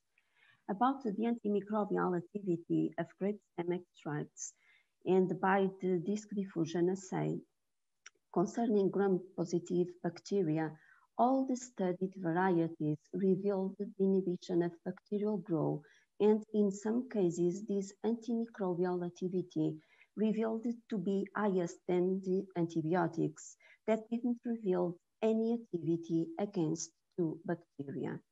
In gram-negative bacteria, the grape stem extracts only inhibited the growth of Pseudomonas aeruginosa. I can also tell you that, sorry, I'm passing this part. I can also tell you that in the concentrations tested, the extracts from Puriga Nacional and Syrah presented the best results affecting the specific growth rate of Staphylococcus aureus isolates and revealed a bacteriostatic effect. So as a conclusion of this work, we can say that grape stem is an effective matrix in the inhibition of gram-positive bacteria, especially for 2 of the bacteria studied. The grape stem extracts that presented antimicrobial activity revealed to be more effective than the antibiotics that were tested. And finally, we can say that grape stem can be reused for the cosmetic, pharmaceutical, and food industries. However, further studies are needed. To finish my presentation, I would like to thank the collaborators of this work, Professor Maria José Saavedra, Professor Eduardo, Dr. Irene Calvinhas, and Dr. Carla Dias. And sorry, but it has a problem. I don't know why. I would like just to show you some photos of our campus. I think that you can see it and invite you, all of you, to join us in UTAD when this pandemic situation finishes. Thank you very much. Dr. Barros, thank you for your presentations. First of all, in the name of the Congress organization, we would like to show you our condolences for your father. It is a beautiful gesture that you show him tribute with your work, with an excellent work. So he would be very proud, of course. Dr. Barros, I would just like you to ask you 2 questions. Do you perform like a correlation study between the composition in phenolic compounds and the biological effects that you study? And do you believe there are other type of compounds present in the samples that you study that are responsible for the biological activities that you want to study? Well, we are studying the grape stems in two different situations. We are studying the biological compounds about the phytochemical composition, and in that case, we have made the correlation. Also, in the individual compounds, we have made the HPLC preparative, and we have seen that, for example, some white varieties presented biggest antibacterial activity than the red varieties. And we have seen that in some cases it was the presence of the vinifrin, for example, that was responsible for that activity. The other study that we are making, it's about the macromolecules that are present in grape stems, just like cellulose, hemicellulose, tannins. And so this is 2 different kinds of studies that we are in course. Thank you so much, Dr. Barros. I believe there is no more questions for you, but if someone has a question that want to pose to Dr. Barros, he can contact us and we will reach to Dr. Barros so she can answer you. Thank you again, Dr. Barros. We hope to see you next time. Good work. Thank you. Have a nice day. Good work. Nice. So let's move on to our 6 oral presentations. We will begin with Ana Teresa Serra. Good morning, Ana. Anna will present to us the work entitled Unveiling the Protective Role of Natural Bioactive Compounds Towards Colorectal Cancer. Anna, I will pass to you. Thank you. Thank you for the introduction. So, good morning. I would like to thank the scientific committee of this online conference for selecting our work for presentation in this session. Today, I will talk about the work that we have been developing at IBET, focus on the study of natural bioactive compounds in colorectal cancer. So it is well known that the Mediterranean diet is associated with a reduced risk of colorectal cancer, and this has been attributed to the presence of bioactive compounds, namely phytochemicals, that are reported to present anti-cancer effects. In this field, cruciferous vegetables, citrus fruits, and olive oil have been reported to contain glucosinolates, which are the main precursors of the more bioactive compounds, isothiocyanates, phenolic compounds such as polymethoxylated flavones and hydroxytyrosol, which present anti-cancer effect in vitro and in vivo. However, the majority of these studies were performed on cell growth on monolayers or animal models that present several limitations. So the monolayer cultures present the limitation in mimicking the 3D tissue architecture, while animal models present ethical dilemmas and they did not mimic the human tumor microenvironment. So during the last years, our team has been working on the development of 3D cell models of colorectal cancer to elucidate the protective role of natural compounds derived from brassicas, citrus fruits, and olive oil towards this disease. So the 3D cell model was generating by culturing the HT29 cell line in stirred culture systems using these spinner vessels. And using this system, we generate cell spheroids with different cell diameter and characteristics during culture time. In particular, the spheroids collected at day 7 of culture presented features of in vivo solid tumors, such as an apoptotic core, an hypoxia region, and also a stratified cell population and a structural complexity. As you can see here, the absence of epithelial cells in the spheroid outer ring and the presence of cancer stem cells in this spheroid outer ring. Additionally, this model presents a higher percentage of cancer stem cells when compared with to the cell cultures. So stem cells have been identified in all types of tumors and have been highlighted to be responsible for tumor initiation, relapse, and chemo resistance. So they have been pointing to be a promising target for cancer treatment. So we use this model to evaluate the anti-cancer potential of natural extracts and bioactive compounds. So in the case of brassicas, our aim was to evaluate the effect of isothiocyanates-enriched extracts from watercress and broccoli in targeting cancer cell proliferation and stemness using this model.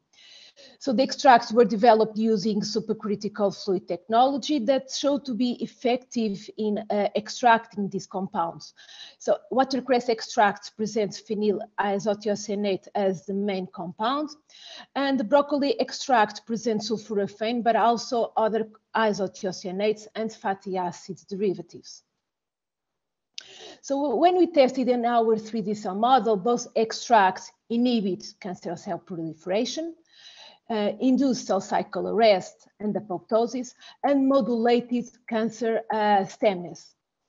Importantly, only watercress extract showed to reduce the cancer stem cell population. In the second case study, our aim was to evaluate the effect of polymethoxylated flavones isolated from orange peels in improving the antiproliferative of a chemotherapeutic drug. So the polymethoxylated flavones were isolated from orange peels in order to valorize this type of agro-food residue. In this work, the supercritical fluid technology was also used to extract this compound. And as you can see here, it was very selective in extracting polymethoxylated flavones. Senescentine, nobiletine, tangeritin, and scutelarine tetramethyl ether were the main compounds isolated from the orange peel extracts. So the results showed that the orange peel extract inhibited cancer cell proliferation and target cancer stemness in the 3D cell model. Important combination studies with the 5-fluorouracil demonstrated that orange peel extract, the mixture of the polymethoxylated flavones and also the compound alone improved the antiproliferative effect of the drug, as you can see here, the line presented in black. The highest synergistic effects were obtained between tangeritin and scutelarine tetramethyl ether and the 5-fluorouracil, and this could be related with chemical structure of these compounds.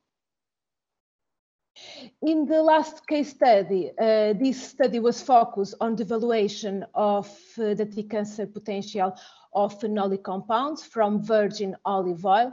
So the compound selected was hydroxytyrosol and its two main colonic metabolites, such as phenylacetic acid and hydroxyphenylpropionic acid. It is important to mention that these compounds were previously detected in human feces after a diet supplementation with a phenol-enriched olive oil, which means that they can reach the colon to exert their bioactive effect. We demonstrated that hydroxytyrosol was the most effective antiproliferative compound in both monolayer cultures and in the 3D cell model.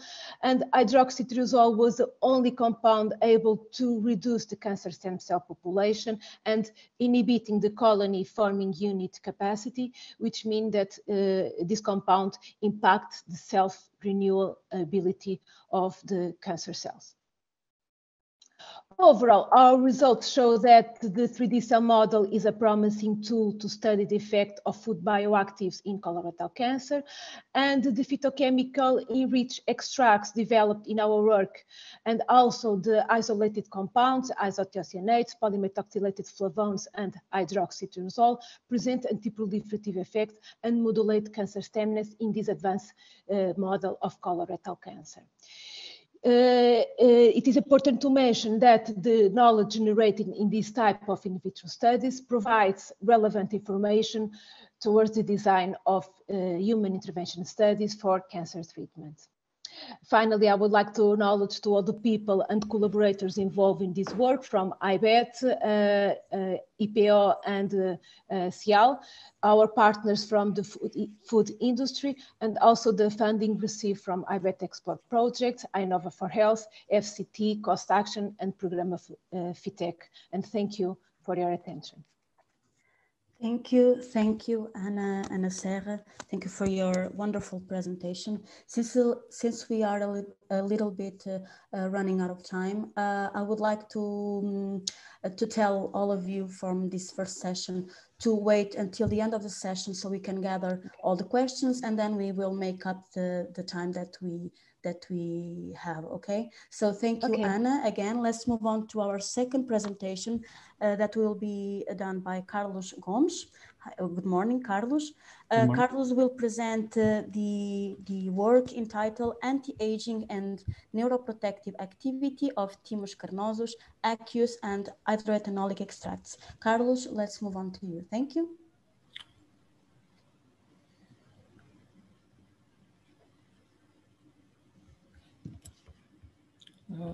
Just a minute. Something is wrong.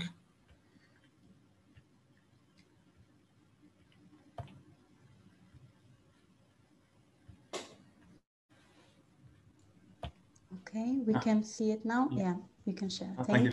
Sorry. So, good morning all. Sorry for this delay. I will be presenting my work, which I would like to thank for the opportunity to present. It's about the anti-aging and neuroprotective effects of aqueous and hydroethanolic extract of Thymus carnosus. Thymus carnosus is an endemic plant from the Iberian Peninsula. It can be found in some populations within Portugal and Spain, south coast, and also in Portugal, southwest coast. And due to its restricted location, it has been listed as an endangered species, as it can only be found in natural parks and natural reserves. Apart from this, it can also be found in some collections in UTAD's Botanical Garden, that were the location where we harvested our plant for this study. So, for the methodologies, as usual for aromatic and medicinal plants, we selected the aerial parts that were grounded and lyophilized and grounded, and were then used for the extraction procedure. We performed two extract procedures. One, an aqueous extract, mimicking the human consumption as either an infusion, teas, or as a condiment in food through the boiling process. And also an exhaustive hydroethanolic extraction method using 80% ethanol that we were aiming to extract 100% of the phytochemicals present in our plant material. So both our extracts were analyzed by HPLC, both DAD and mass spectrometry, resulting in chromatograms as we see here in this image. Apart from normal compounds that we can find in aromatic plants within the thyme genus, as glycosidic derivatives of some flavonoids, as luteolin or apigenin, the main core of our extract was composed of phenolic acids, namely newer compounds as salvionolic acid A new isomer of this acid we named salvionolic isomer A, that was the phenolic acid present in higher content in our extracts, also commonly found rosmarinic acid, and salvionolic acid K with high content within these plant extracts. We verified that extract-dependent concentration was obtained due to the effects of the ethanol in the hydroethanolic extract, and also the use of ethanol allowed us to extract another class of compounds, two pentacyclic triterpenoids, ursolic acid and oleanolic acid. Ursolic acid was the compound present in higher amounts in our extract, in both of them, in the hydroethanolic extract, sorry. So, regarding these plants, due to previous studies, we already know that it had antioxidant activity, performed well against several human carcinogenic cell lines, and showing it anti-proliferative activity, and also some anti-inflammatory activity. And our study was to evaluate its effects in anti-aging and neuroprotective activity, since other thyme species, as for example Thymus pelagioides, had shown great results in this type of bioactivities. So we choose to evaluate three enzymes: acetylcholinesterase, tyrosinase, and elastase. Acetylcholinesterase and tyrosinase were chosen for the neuroprotective activity due to the involvement in metabolic pathways related to neurodegenerative diseases as Parkinson and Alzheimer. and also tyrosinase and this time elastase for their effects in anti-aging activity due to the relation to metabolic process within the skin. What we observed was that both extracts greatly inhibited acetylcholinesterase activity, higher inhibition for the hydroethanolic extract, most likely due to the higher content of phytochemical phenolic acids, flavonoids, and the pentacyclic triterpenoids, and selective inhibition of elastase and tyrosinase was observed. Only aqueous extract inhibited tyrosinase, and only the hydroethanolic extract inhibited elastase. In order to correlate these findings to our phytochemical composition, we selected 3 of the major compounds that were available as commercial standards: rosmarinic acid, ursolic acid, and oleanolic acid, that we see that in acetylcholinesterase inhibition, as expected, 3 of the 3 compounds presented inhibition concerning this enzyme, also correlating to the results we obtained for the extract, since the hydroethanolic extract presented higher inhibition, and only the hydroethanolic extract had ursolic and oleanolic acid. Regarding tyrosinase, none of the compounds at the tested concentrations presented inhibition, once again correlating to the results, since if these compounds would present some inhibition, then hydroethanolic extract would have higher contents and therefore a higher inhibition, and all the standards inhibited elastase activity, once again showing correlation with our results, since most likely the concentration within aqueous extract of rosmarinic acid is not enough to produce an inhibition, and since we only have the triterpenoids in the hydroethanolic acid, only there the inhibition was observed. And so, as conclusions, we showed that our extracts have a potential for neuroprotective activity, and extract composition dependent inhibition of both elastase and tyrosinase was observed and correlated with the phytochemical composition. And once again, we highlighted the potential of thymus carnosus as a source of functional foods and also as a source of nutraceutical compounds. I would like to thank FCT for the funding to both the research centers and my PhD grants, to the laboratories where I conduct my research, and of course, my supervisors. Thank you. Thank you, Carlos. Thank you for your presentation. As I was saying, let's leave the questions for the end of the session. So I will invite you to be with us until the end of your session. Just a quick note, not for you, but for everyone, for the participants. I'm sorry, Carlos. If someone has problems in entering the Congress website, please use another navigator, especially for the Mac users. We were told that some of you have problems in entering the page website. So let's move on for the third presentation of this session with Carlos Sharaishi. Good morning. Good morning, Carlos. Yes, good morning. Carlos will present the work entitled Anti-Inflammatory Evaluation of a Lib of Natural Compounds Identified in Mushrooms Using In Silico Studies Against COX Enzymes. So, Carlos, let's move on to you. Thank you. Thank you very much. Hello, it's a pleasure. My name is Carlos.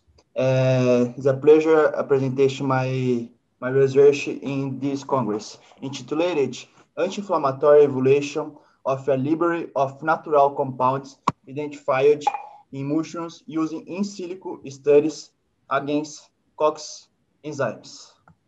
Cyclooxygenase, COX-1, is a protein present in physiological COX-1 and inflammatory COX-2 process. COX-1 participates in the metabolism of arachidonic acid, acting first in oxidation and later on reduction, converting arachidonic acid in prostaglandin G2. Protein COX-1 and 2 are the target of inhibition for non-steroidal anti-inflammatory drugs for the treatment of diseases. NSAIDs, there are some examples of NSAIDs. mefenic acid, aspirin, ibuprofen, and etoricoxib. So NSAIDs is using for treatment of diseases, asthma, cardiovascular, colorectal cancer, diabetes, neurodegenerative diseases, osteoarthritis, and rheumatoid arthritis. So, used for a long time, cause adverse effects, according for European Medicines Agency, such as gastrointestinal, renal, and cardiovascular problems. So, need alternative to compounds. Therefore, it is necessary to identify new molecular entities that act by inhibition COX-1 and 2, or according to Wooler, there is a cost approximately 1.8 billion to introduce a new drug on the market. Therefore, computational tools are important in the development of drugs to assist in the screening of compounds. This research increased and prepared the compound library from 115 to 190 mushroom compounds and identified the best one with COX inhibitor potential. Performed the virtual screen study, pharmacokinetic, docking, and molecular dynamics. This present method is identify proteins in protein data bank database and evaluate their quality, identify molecules with medicinal potential from mushroom available in the literature, design and or preparate ligands and proteins in PDBQT format, evaluation of the best software, Autodoc tools or Autodoc Vina, automation of the docking process with Mola software, using Swiss admin server for obtaining pharmacokinetic data, and Dismount software to perform molecular dynamics. My materials is my computer, Spin, and let's go to the results. The expansion of the library 3.0 was a success.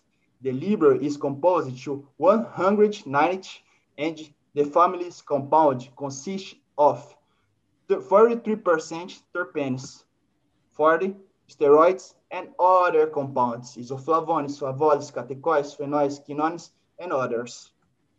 So, the LMW library 3.0 library has a satisfactory pharmacokinetic profile according to Swiss admin server with evaluates the pharmacokinetic parameters or admit absorption, distribution, metabolism, excretion, and toxicity. Vina was identified as the best software for COX simulation, performed a satisfactory forecast compared to experimental result to constant inhibition. Virtual screening was performed. The factor compounds for molecular docking. The compounds origin A from the Neonotophanus nambu mushroom present inhibition constant 152.4 nanomolar, and clavulactone C from the Cytosib clavipes mushroom had a highlight inhibition against COX-2 of 52.3 nanomolar, and compound of simalonic B is have interaction with the two proteins, COX-1 and 2, provenient from Vomitopsis officinalis. So, pharmacokinetic prediction, the factory compounds is have a good drug likeness profile according Swiss admin server. The dynamic simulation for clavulactone C had the best key value, satisfactory pharmacokinetic profile, and was verified via molecular dynamics is stability within protein.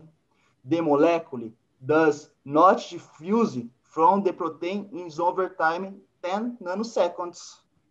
Conclusion, in general, terpenes were highlighted against the enzymes COX-1 and 2 from the docking studies performed using Autodoc Vina software. Origin A terpene produced the lowest predicted key value against COX-1 and clavulactone C with COX-2. Clavulactone C showed stability within the COX-2 through molecular dynamic simulation for 10 nanoseconds. when both COX enzymes were considered of C-malonic B, provide the best profile for dual COX inhibition, COX-1 and 2. So the three related compounds maybe have anti-inflammatory potential, having as mechanism of action the inhibition of COX-1 and or 2. However, experimental verification must be performed. Thank you very much. Thank you, Carlos, for your nice presentation, quick presentation. Thank you 2 times. So we will gather the questions until the end of the session. So let's keep you with us, and we will talk in a minute, okay? Thank you. Let's move on to the presentation by Clara Grosso. Good morning, Clara. Good morning, she's with us already. Clara will talk with us about silver brain, neuroprotective potential of seaweeds, subcritical water extract. So Clara, let's move on to you. Thank you. Good morning. Thank you very much for the invitation to present our results in the project Silver Brain. This is a project, a collaborative project between researchers from Requinte in ITZEP and Faculty of Science and Technology, and also researchers from IBET. In this project, we try to take advantage of the biggest and the richest number of seaweeds distributed worldwide, which are rich in several metabolites, and we try to think about what about search for new neuroprotective drugs that could be very useful and beneficial for people with ages over 65 years old and to contribute to active aging. However, working with seaweeds, it's not easy because we have to take into account several associated problems. First, we have to think that waters where they are produced in aquaculture or they are naturally occurring can contain contaminants, environmental contaminants such as pharmaceuticals, pesticides, and heavy metals. And also some seaweeds are very rich in iodine, and their contents can be very high and can disrupt thyroid and contribute to the development of thyroid disorders. Moreover, preparing extracts is also another issue that we must take into account, that are the solvent residues. And therefore, in order to overcome this last problem, we opted by a green technology to extract the bioactive compounds, which was the supercritical water extraction. We performed the extraction in a temperature gradient mode in order to obtain with the same raw material several fractions from room temperature to 250 degrees.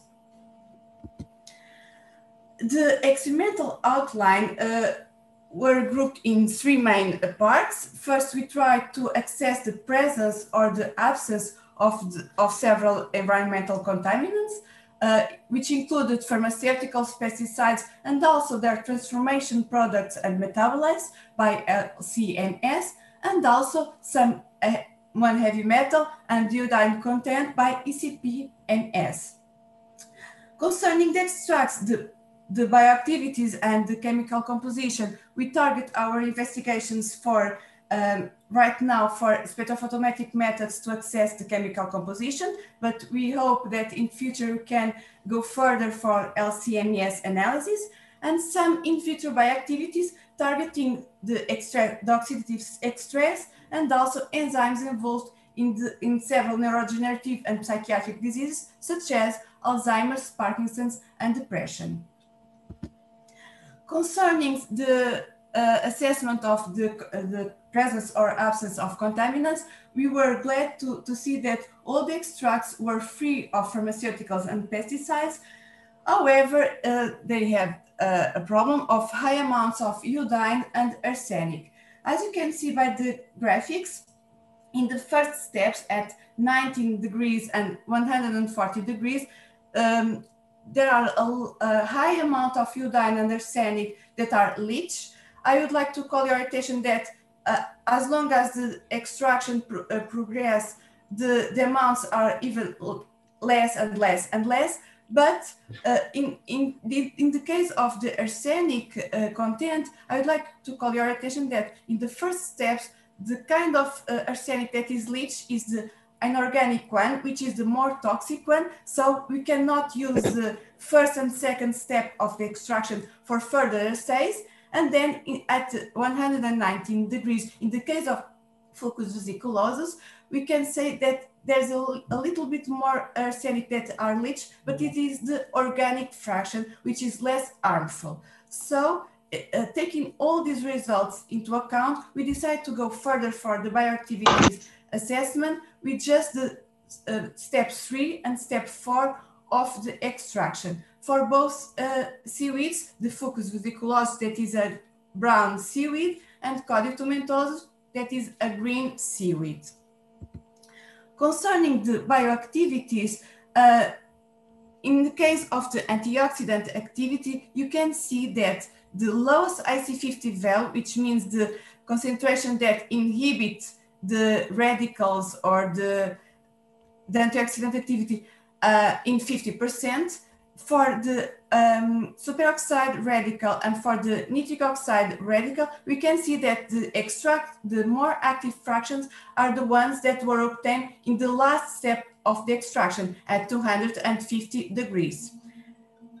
Therefore, we decided to go into more activities to see if they are beneficial for neuroprotective activities, and then we tested only the fractions 3 and 4 of these two seaweeds in several enzyme assays.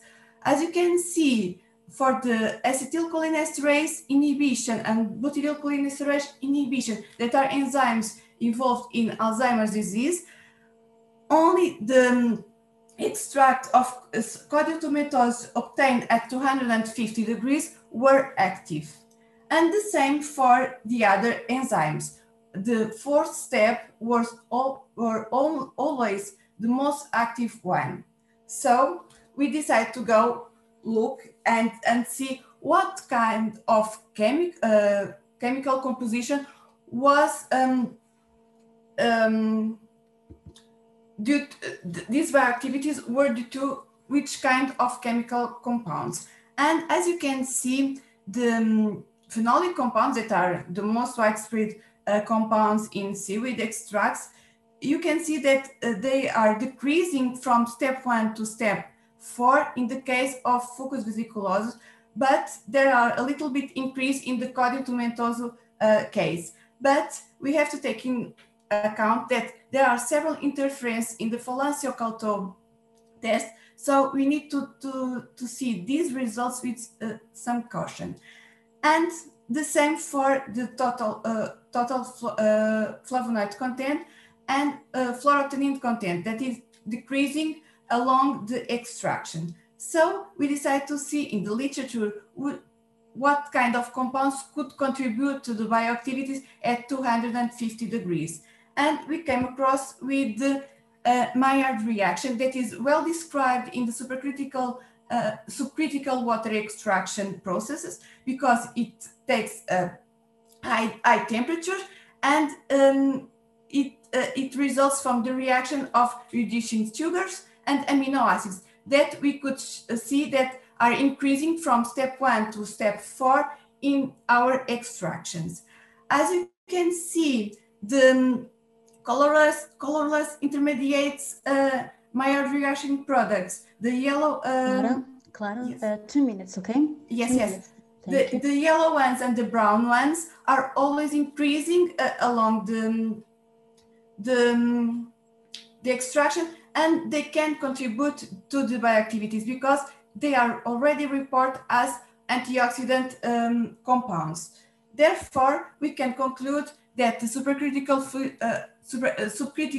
water extraction is a very versatile technique to obtain several fractions from the same raw material. They can eliminate from step 1 to step 4 high amounts of heavy metals and iodine, And at the same time, we can obtain extracts with good activity in terms of antioxidant and neuroprotective effects. And these bioactivities can be a combination of a low amount of phenolic compounds and a high amount of Maillard reaction products. Thank you very much. I would like to thank the organizing committee for the opportunity to present results, and to all the financial institutions and all the researchers that contributed to these results. Thank you very much. Thank you again, Clara, for your talk, for your wonderful presentation. Let's move on to Katja Kramberger presentation. We will ask you the questions in the final session. Okay, Clara. So Katja Kramberger will present the work entitled Helichrysum italicum infusion stimulates energy expenditure and fat oxidation after acute ingestion in humans, a pilot study. Katja, hello, good morning. Let's move on to you. Clara, please stop sharing the... Sorry. Yeah, thank you, Yes. thank you. So Katja, let's move on to you. Thank you. Thank you for the introduction. Just a second. Okay.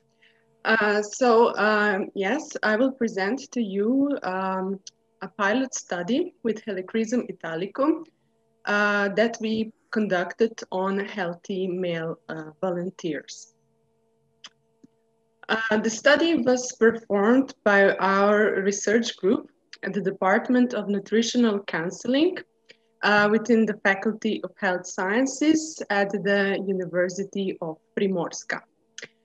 We are located at the coastal region of Slovenia, and our research is mainly focused on Mediterranean plants and functional foods in general. But lately, our focus is mainly on Helichrysum, which is also a topic of my PhD work. Many of you are probably familiar with this plant. It is characteristic of Mediterranean region.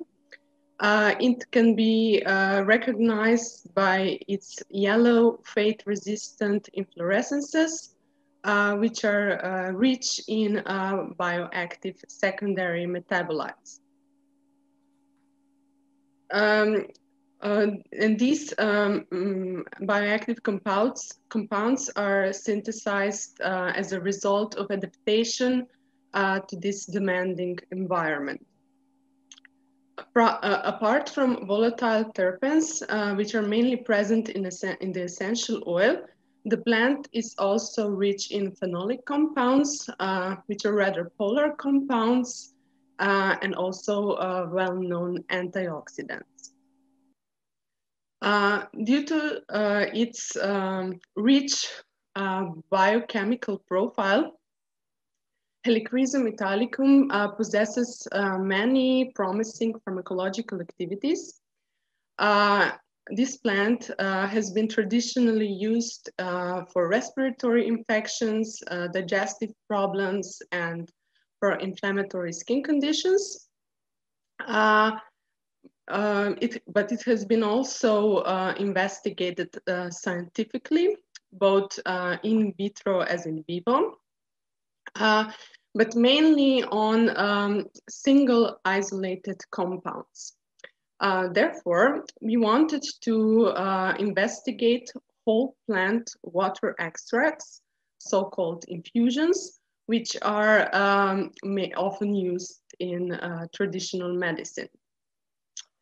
Our aim was to explore acute effects of Helichrysum italicum infusions on resting metabolic rate and possible substrate differences in substrate oxidation in healthy male subjects. We also performed additional in vitro experiments to further investigate the mechanism of action of Helichrysum infusion. An infusion was prepared by immersing 1 gram of Helichrysum in boiling water for 10 minutes and then chemical composition was determined as well. And for the pilot study, 11 male adults were divided into 2 groups and assigned to either bioactive beverage or a placebo beverage, which was just a hot water. And then to the other beverage after 7 days of the washout period. Metabolic rate and substrate oxidation were measured by indirect calorimetry at pre-ingestion. This was at the baseline, and after 30 and 120 minutes post-ingestion. And for the gene expression analysis, RNA was isolated from infusion-treated and control hepatocytes, and we used HepG2 cell line for this purpose. We identified various chemical compound classes, among which caffeochinic acids were the most abundant, and followed by pyrrones and flavonols. Using calorimetry measurements, we found that a single ingestion of helichrysum infusion caused a slight but a significant increase in energy expenditure in healthy male subjects compared to the placebo beverage, as well as a decrease in respiratory quotient after 30 minutes and still after 120 minutes post-ingestion. A similar trend was also observed for fat oxidation, which was also increased compared to the placebo. However, no significant change was observed for the blood pressure over time, except for the diastolic blood pressure at the 30 minutes post-ingestion. The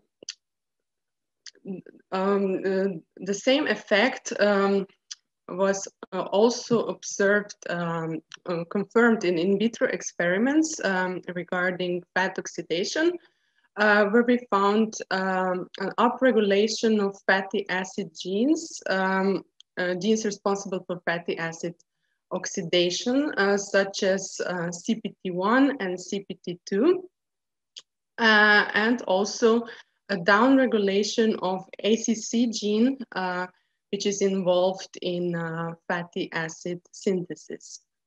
However, no significant change was observed for DGAT, which occurs as the terminal, in the terminal step of triglyceride synthesis.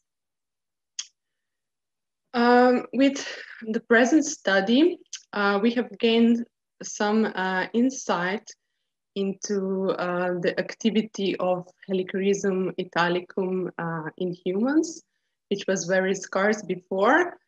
We have shown that Helichrysum italicum infusion stimulates both resting energy expenditure and fat oxidation in normal weight men, which was also confirmed in vitro on molecular level. This poses a possibility that consumption of Helichrysum italicum may have a beneficial effect on an individual's ability to maintain lower body fat levels. However, further studies under pathophysiological conditions and in long-term use are necessary to draw more solid conclusions. I thank you for your attention. Thank you so much, Katja. Thank you for your wonderful presentation. Let's leave again as your colleagues the questions until the end of the session and move on for the last presentation of this session by Teresa Bracht. Hello, Teresa, good morning. Teresa will talk with us about chitosan-based films loaded with cinaropicrin enriched extract from Cynara cardunculus anti-inflammatory potential. So Teresa, let's move on to you. Thank you. So good morning. As was already said, my presentation is about the chitosan-based films loaded with cinaropicrin enriched extracts from Cynara cardunculus and the assessment of its anti-inflammatory potential.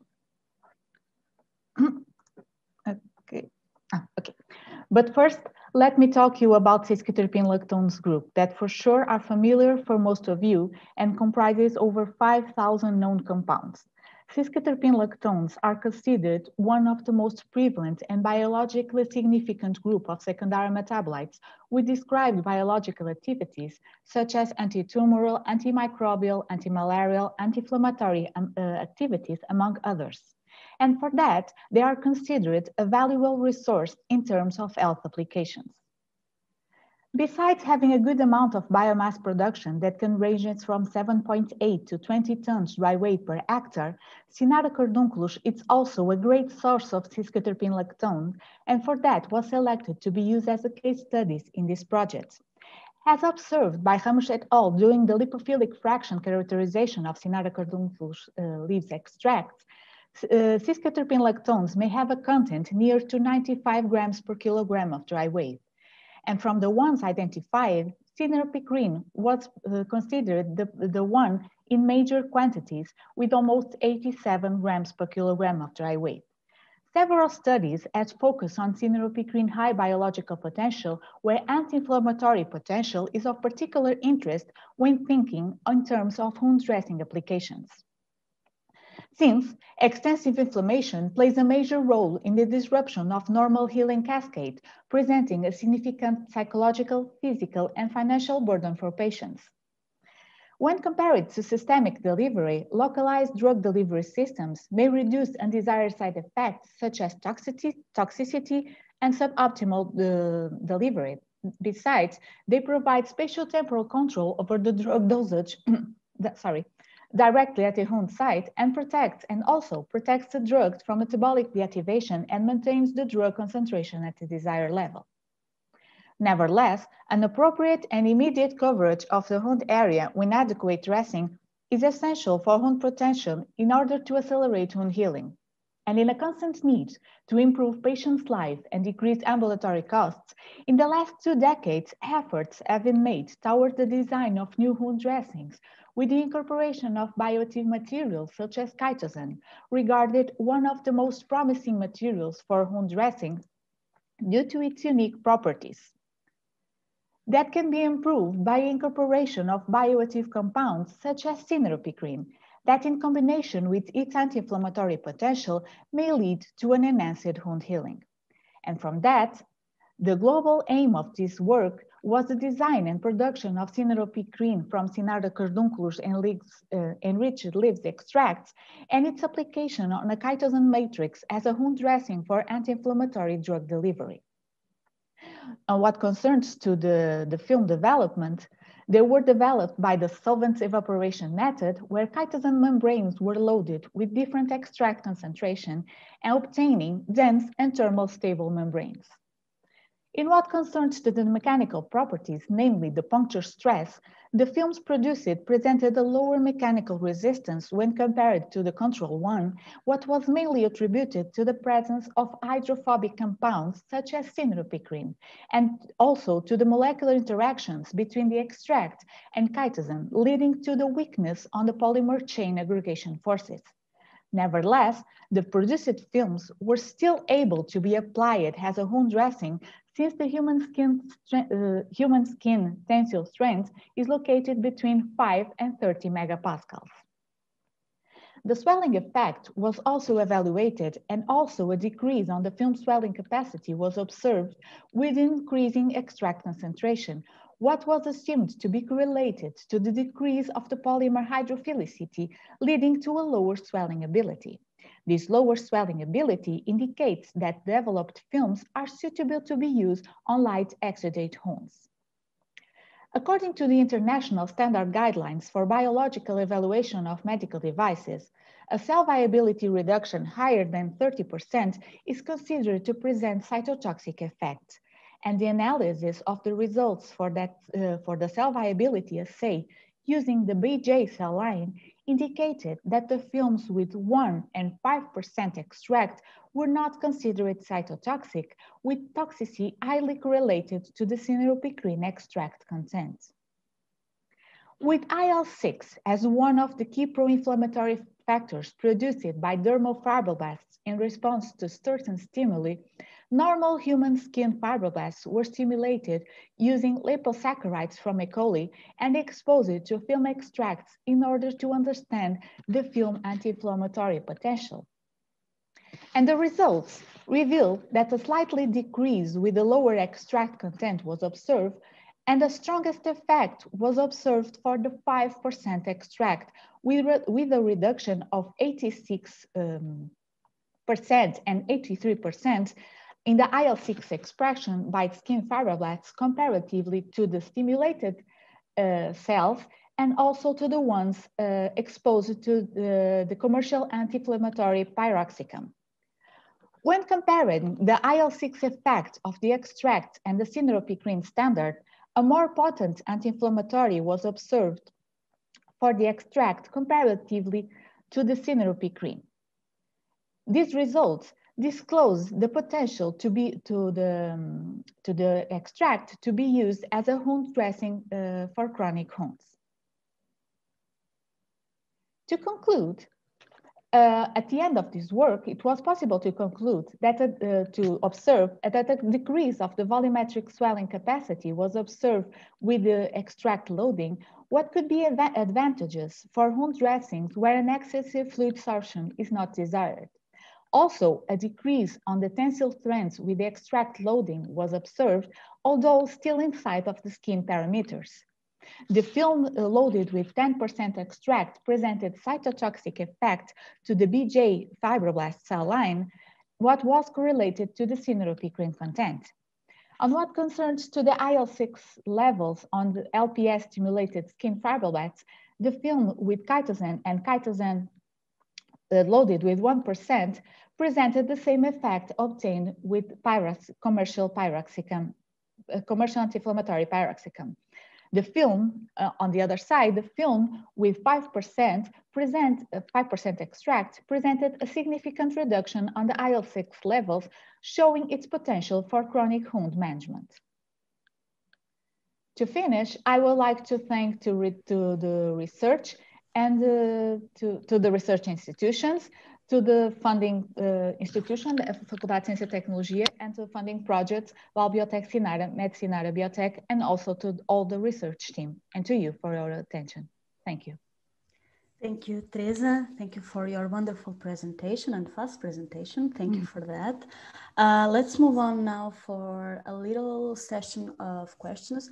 I have here 3 questions and no more. We do not have time for more also. The first question is for Ana Serra. So Ana, are you listening to me? I don't know if Ana is here. Yes. Yes, okay. Ana, the question that I have here for you is, are there already in the market some natural-based medicines for the purposes of your study? Did you were able to compare results in terms of efficacy with your natural products?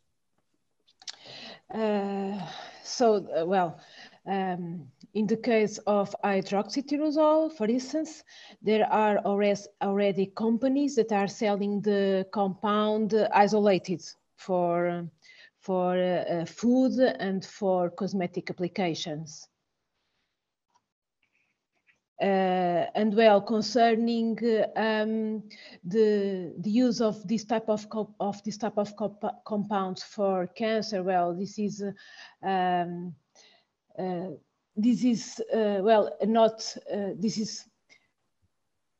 this is this is not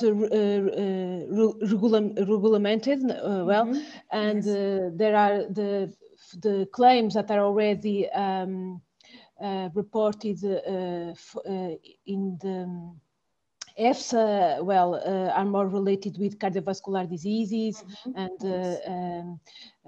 metabolic diseases. So for cancer, it is quite difficult to, yes, of course. So regulation is the next step for your study, and we hope that all of this is towards that path. Thank you again, Teresa. Another question that I have for Carlos Shiraishi. Hello, Carlos, can you listen to me? It's a question from Marcio Carocho. He says that, thank you for your interesting presentation. I saw you use Autodoc Vina for the docking studies. Any specific reason for using that one? And did you try any other docking program to compare your results?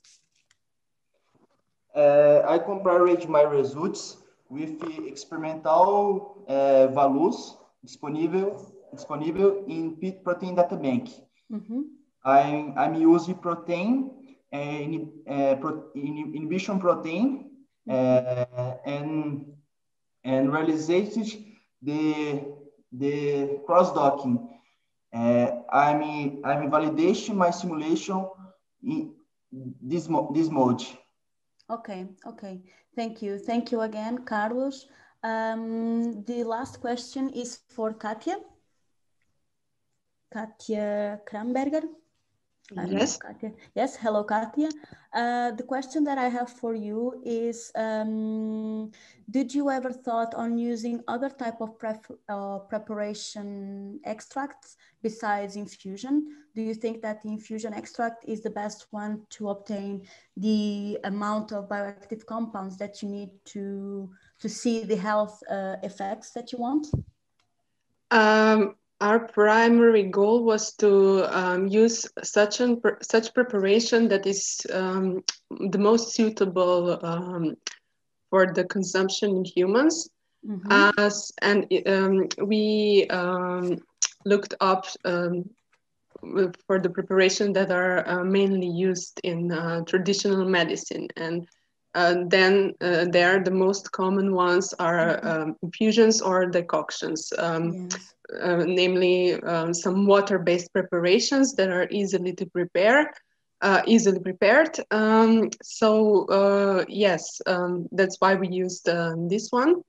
But also in our previous study, where we investigated chemical composition of helichrysum in general, Helichrysum italicum in general, we also used ethanolic extracts and methanolic extracts.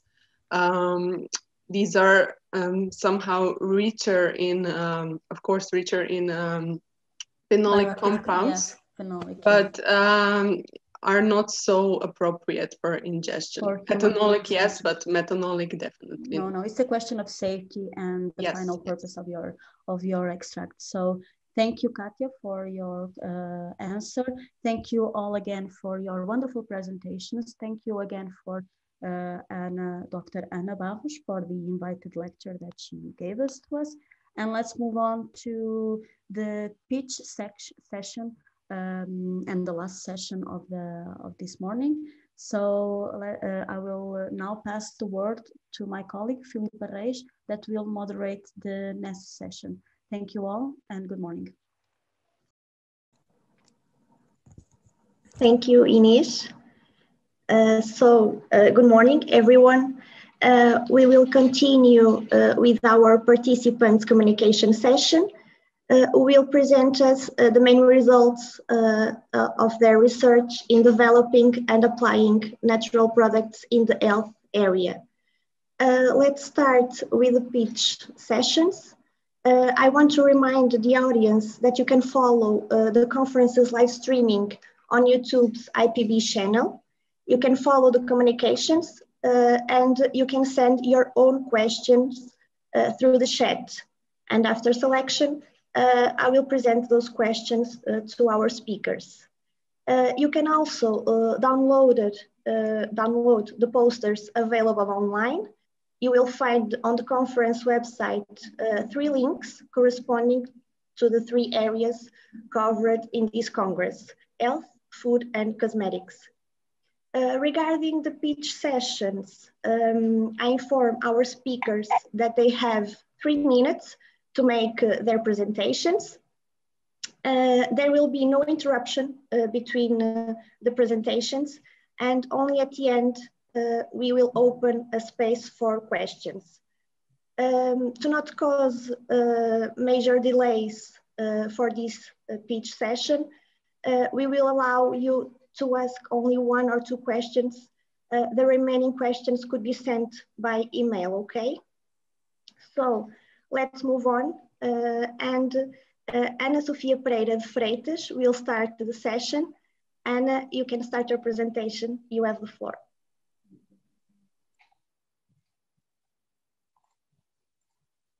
So, good morning, everyone. My name is Ana. I'm a PhD student from the University of Minho, Portugal, and I will present a part of my work regarding the antibacterial and antioxidant synergism between propolis and gentamicin or honey. Since the first case of bacterial infection with resistance in 2008, antimicrobial resistance has become an emergent problem, causing a prediction of 10 million deaths globally by 2050.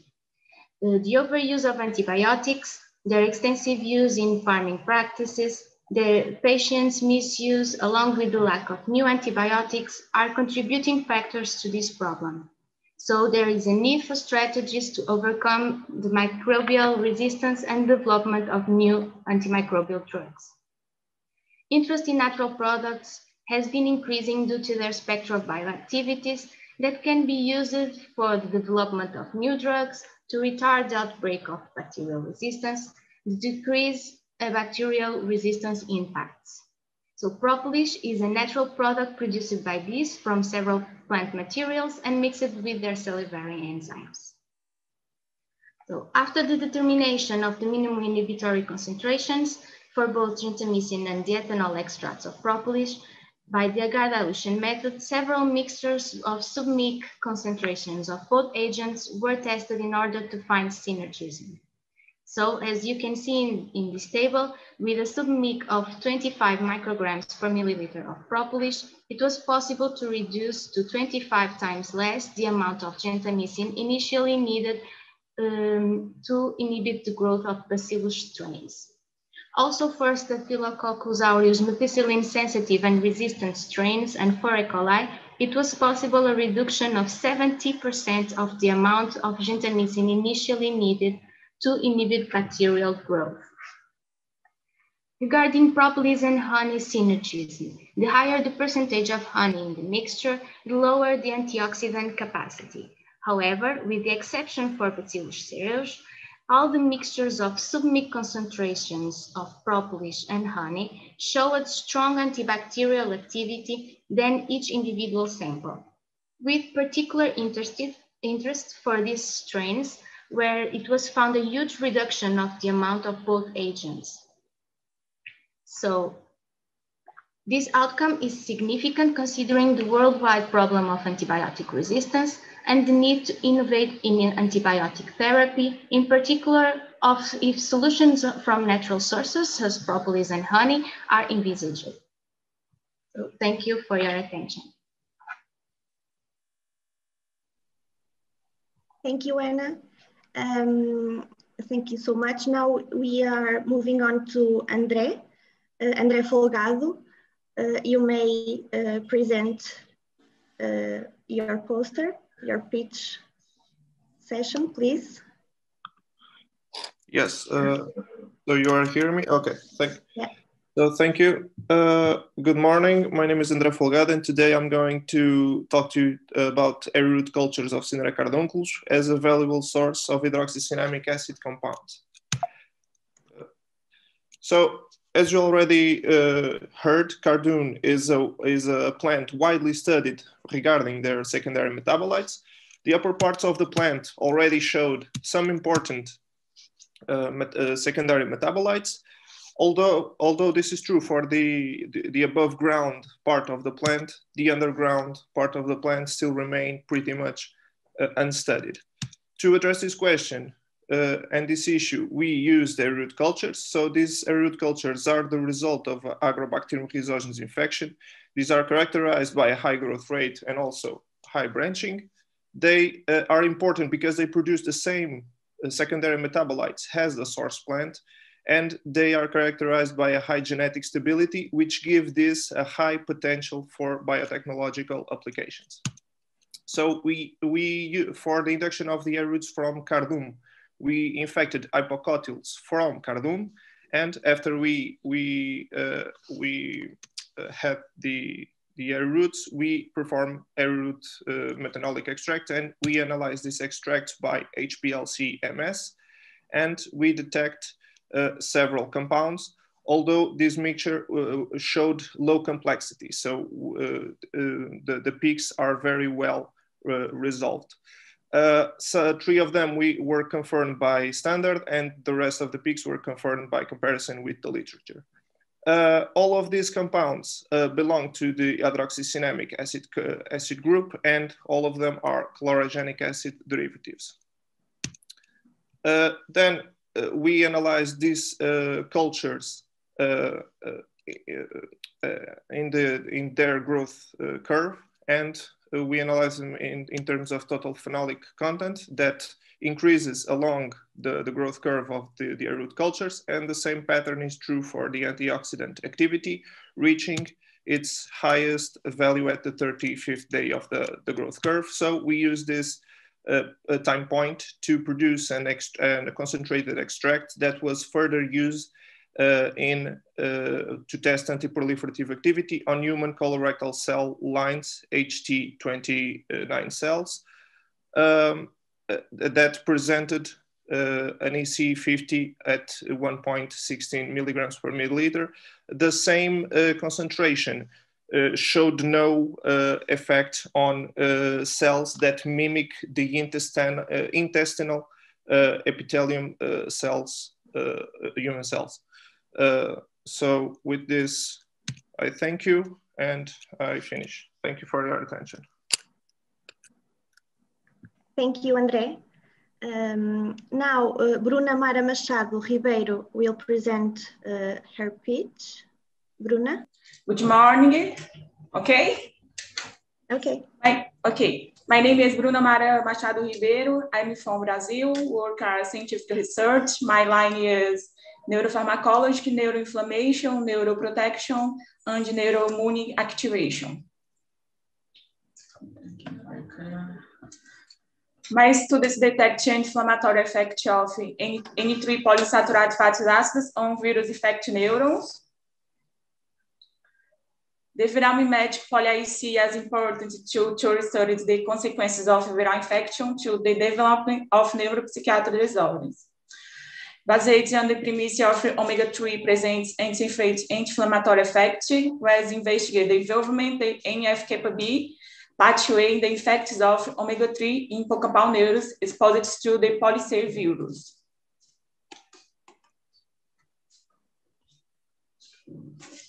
Poly-IC is a synthetic immunostimulation virus. Poly-IC induced by microglial activation. Poly-IC increased to levels in NOS, NF-kappa-B, P5, P65, LIC, nitrites, and hippocampal neuronal cells. Poly-IC causes deficits in neuronal hippocampal mechanism. Omega-3 prevent neuroinflammation alterations induced por poly-IC. Omega-3 prevent the deficits de BDNF. Omega-3 increases DCX immune expression. Omega-3 presents effect anti-inflammatory. Poly-IC induced microglial activation.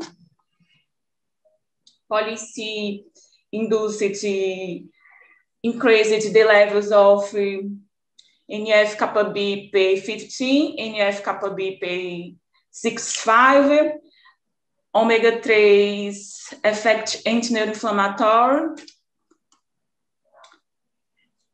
effects neuroprotectives omega-3 in neuronal cells, MTT increased, neuroprotective effects omega-3 lipid peroxidation, omega-3 suppressed the expression of P15, 65, NF-kappa-B subunit, neuroprotective effects of omega-3 in NOS, neuroprotective effects omega-3 in P15, NF-kappa-B in NOS, co-immunostent, in primary hippocamponeuros, neuroprotective effect omega-3 in P65, NF-kappa-B, protein expression in primary hippocampal neurons, changeling, neuroprotective effects omega-3 in interleucina 6 levels in primary hippocampal neurotendons, poly-C, neuroprotective effect of omega-3 in nitrite levels in primary hippocampal neurons, omega-3 prevent the deficits BDNF in cells, omega-3 increases the CGX immunoexpression. Thank you very much. Good morning. Thank you, Bruna. Now I call Catarina Faria Silva to make her presentation. Good morning, Catarina. I will share my here. Okay, can you hear me? Yeah, okay. Perfectly.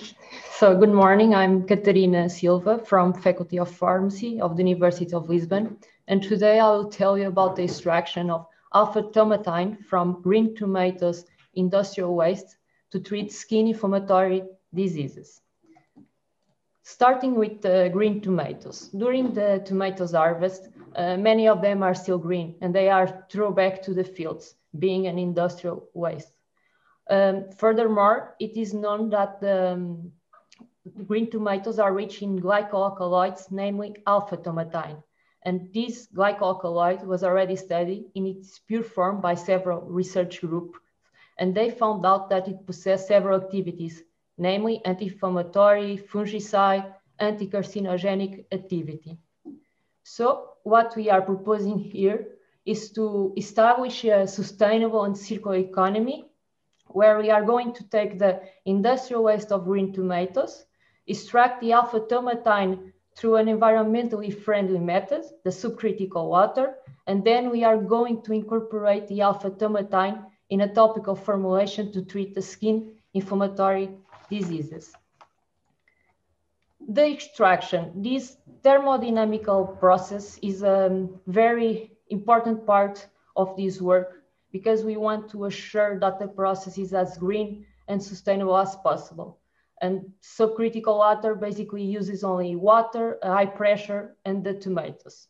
We had to develop these methods. We tested several conditions, and in the end, we obtained an extract. To have a comparison, we also performed the extraction with conventional organic solvents with a method that is already described in the literature. However, the extract has all the components of the tomatoes. So in order to quantify the alpha-tomatine, we need to do an additional purification step. So we perform solid phase extraction. And what we found out is that when using the subcritical water extraction, we obtain 10 times more alpha-tomatine than with conventional organic solvents. So what we are going to do next now is to do a characterization of the full composition of the extract. And thank you for your attention. Thank you, Catarina. Now we have Adelar. Hello. Hello, good morning. You can make your presentation. Yeah.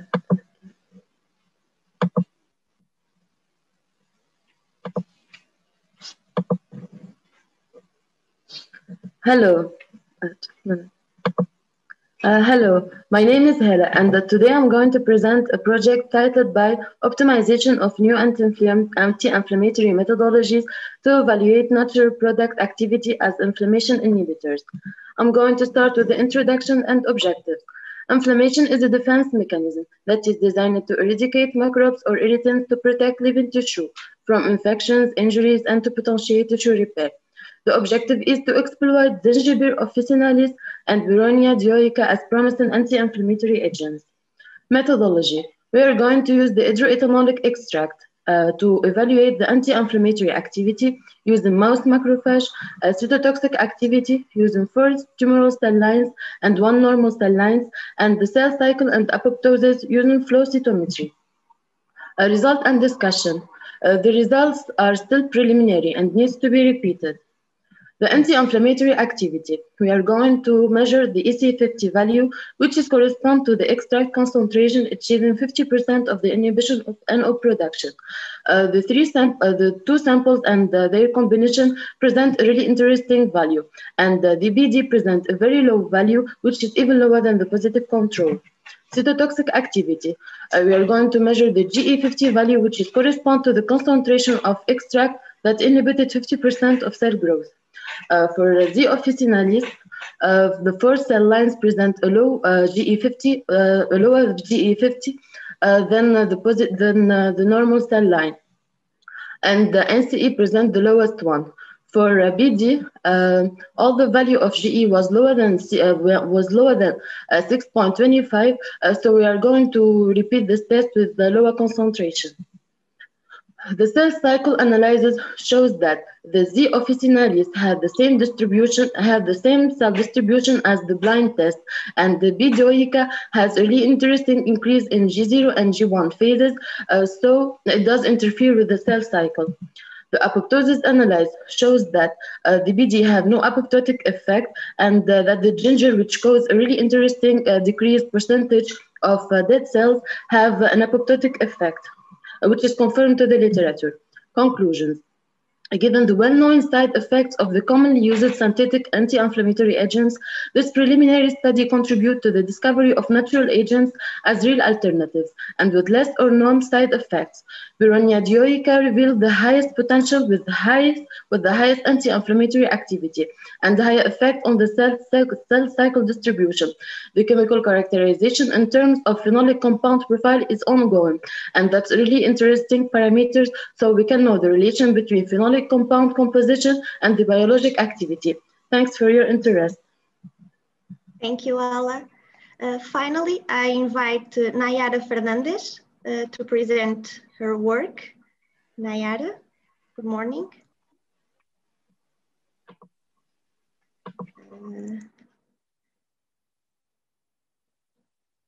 Is Nayara there? Yeah.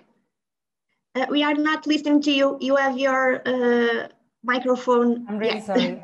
I'm already sharing my screen? Yeah. Okay, perfect. Okay. Thank you. Sorry for the delay. Okay, so I'm Nayara Fernandez. I work in Nutraceuticals and Bioactive Process Technology Lab at IBET. And today I would like to show you a little bit about the industrial waste stream valorization that we are doing here at IBET. The competences in our food and health division includes the recovery of high added value compounds, chemical and bioactivity characterization, and finally, if needed, we also do some formulation for the addition of these ingredients in final products. We are used to work with different natural matrices, but today I will present 3 case studies that are based on wineries and fisheries waste streams. In this first case study, I would like to show you several terpene-based natural dipeptidic systems were synthesized with the aim of recovering astaxanthin from brown shell residues. So those systems were synthesized and physicochemically characterized, and they're applied for the extraction of the mentioned carotenoid. The results show that the results were comparable to the ones obtained with conventional methodologies. And also they were applied to another matrices such as microalgae and other seafood. Also, this terpene-based system and the extract obtained showed to have good potential for anti-cancer and antimicrobial activity. This second work that I would like to present to you, we were able to extract phenolic and anthocyanin compounds from winery waste streams. We were able to enhance the yield of the extraction, applying a microwave pretreatment prior to the solid liquid extraction. And then those extracts were evaluated for their potential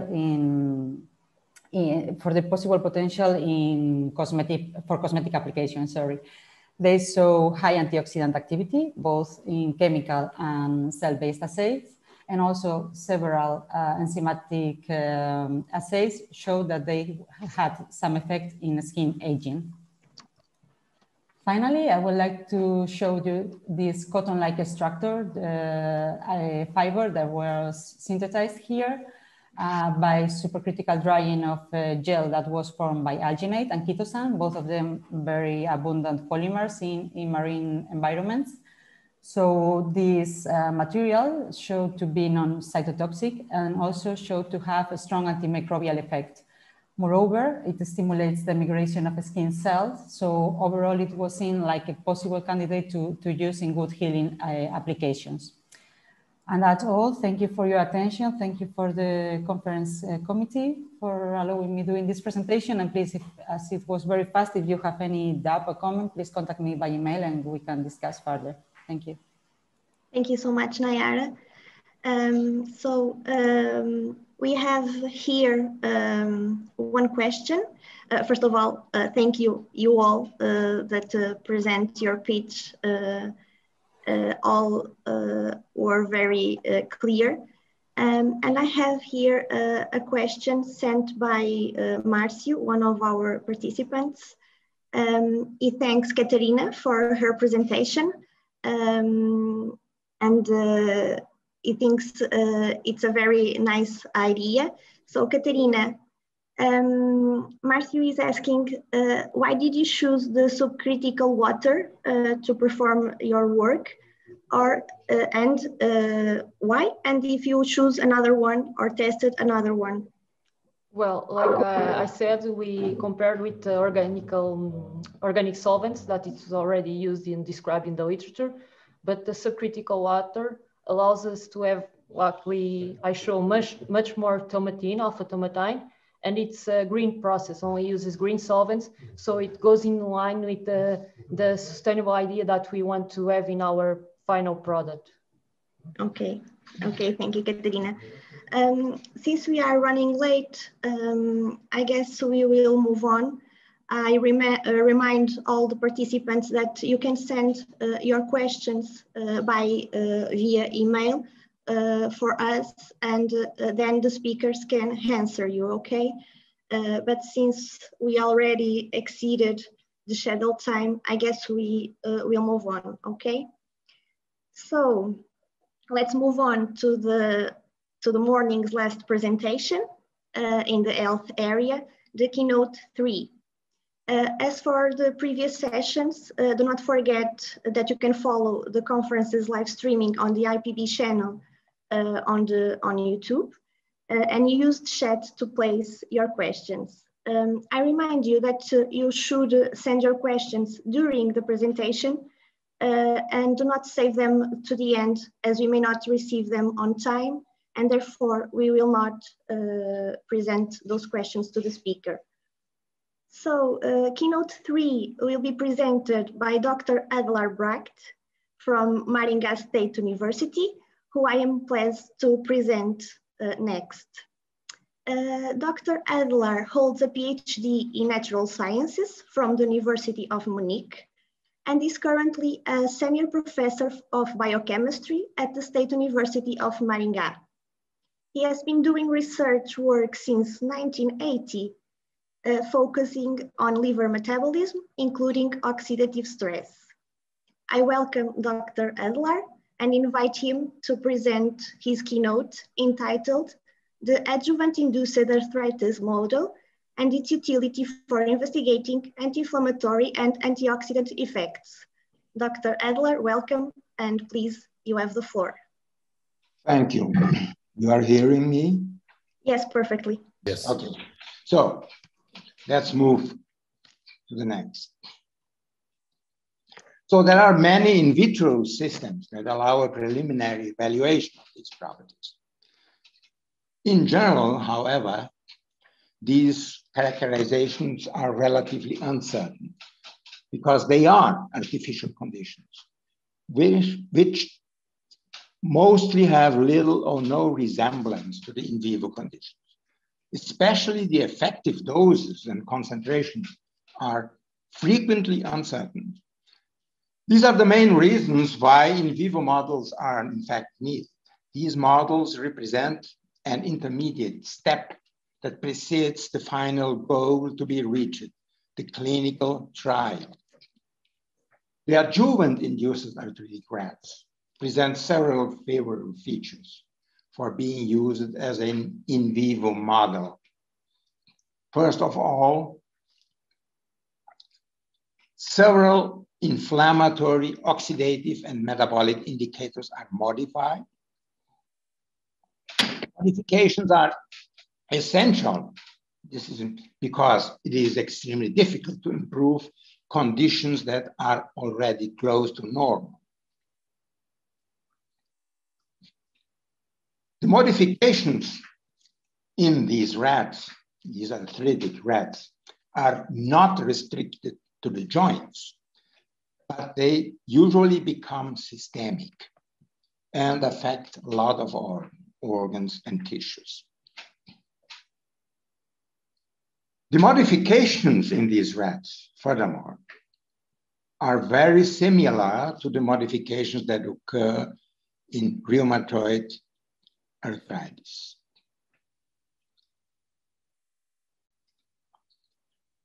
This is important because this generates a translation factor. So you can translate eventually these results to rheumatoid arthritis patients.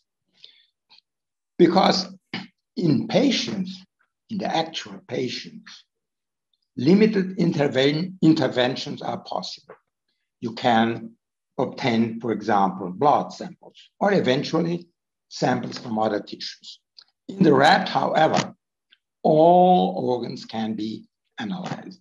So you will have a parameter diversification, which increases certainly the importance of the results you are obtaining. In the rat, arthritis can be induced, for example, by injecting the so-called adjuvant, which may consist of HIV inactivated Mycobacterium tuberculosis, for example. If this adjuvant is injected, for example, in the left paw,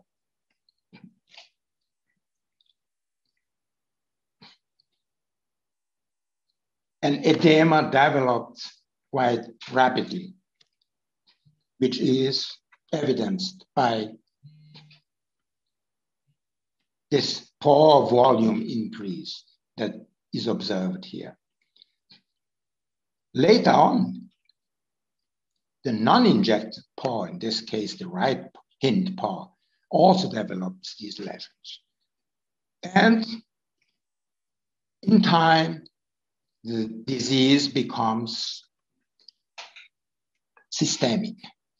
It extends to the whole body, so that practically all organs, or at least most important organs, are in fact affected by the disease. This produces many changes that can be measured.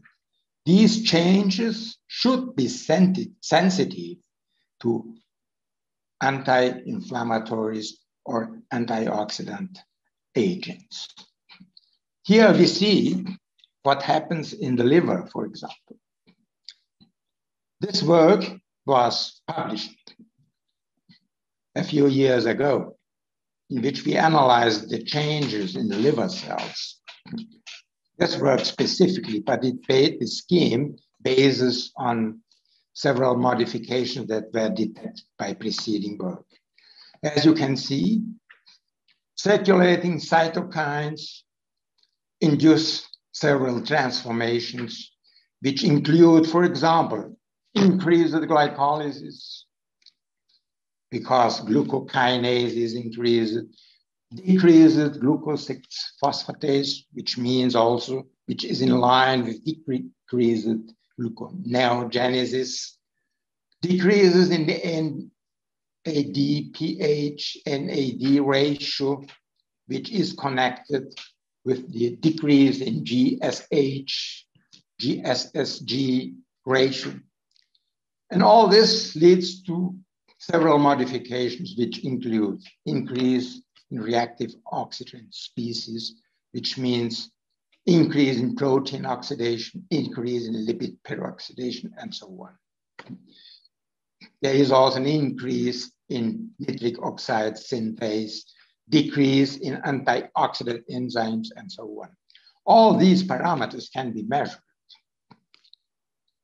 And potentially, antioxidants, natural antioxidants, should affect these parameters.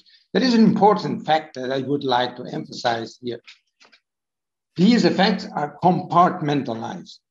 You see here 3 compartments. We have distinguished these compartments: the cytosol, peroxisomes, and mitochondria. The effects may be different in these 3 compartments.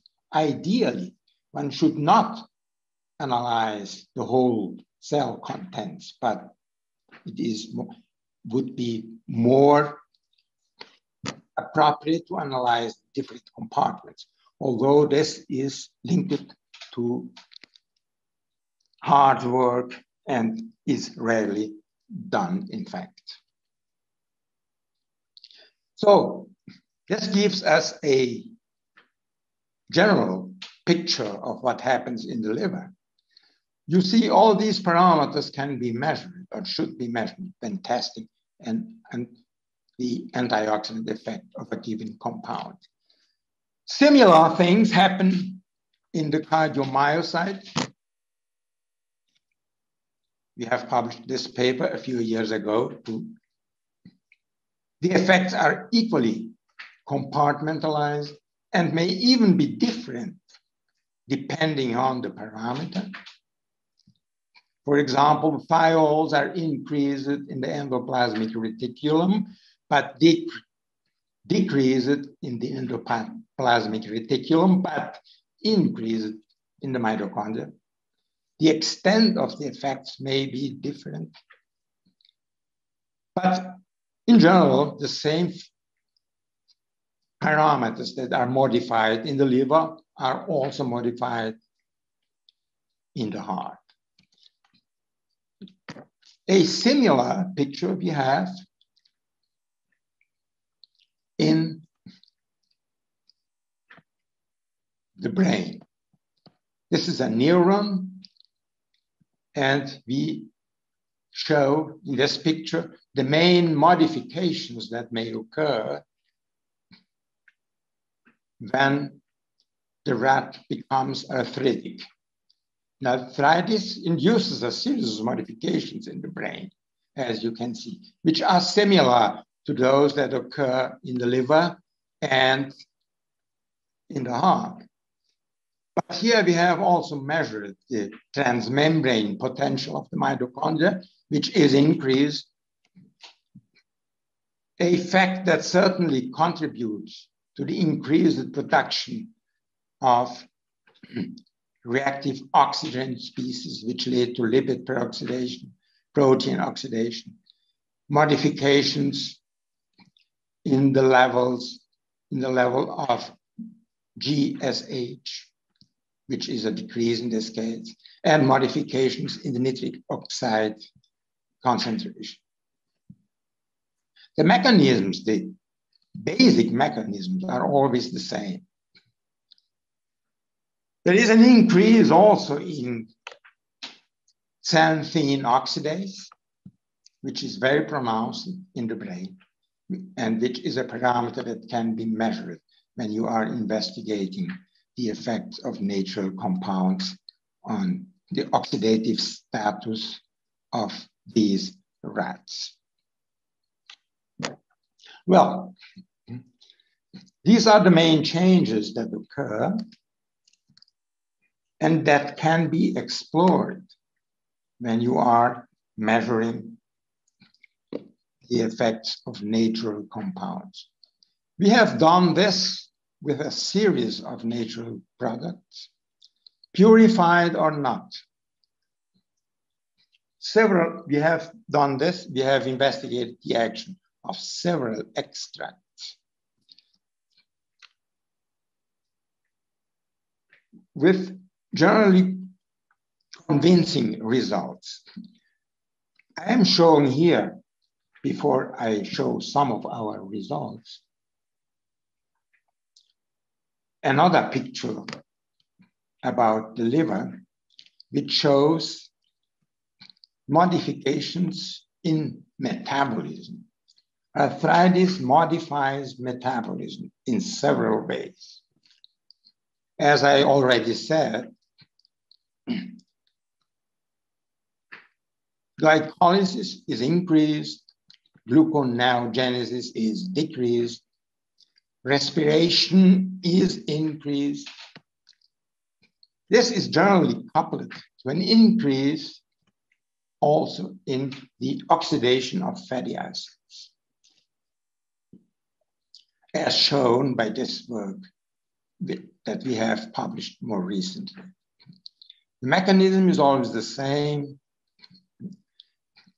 By the way, adipose tissue is equally affected. We have not investigated adipose tissue, but it is equally affected.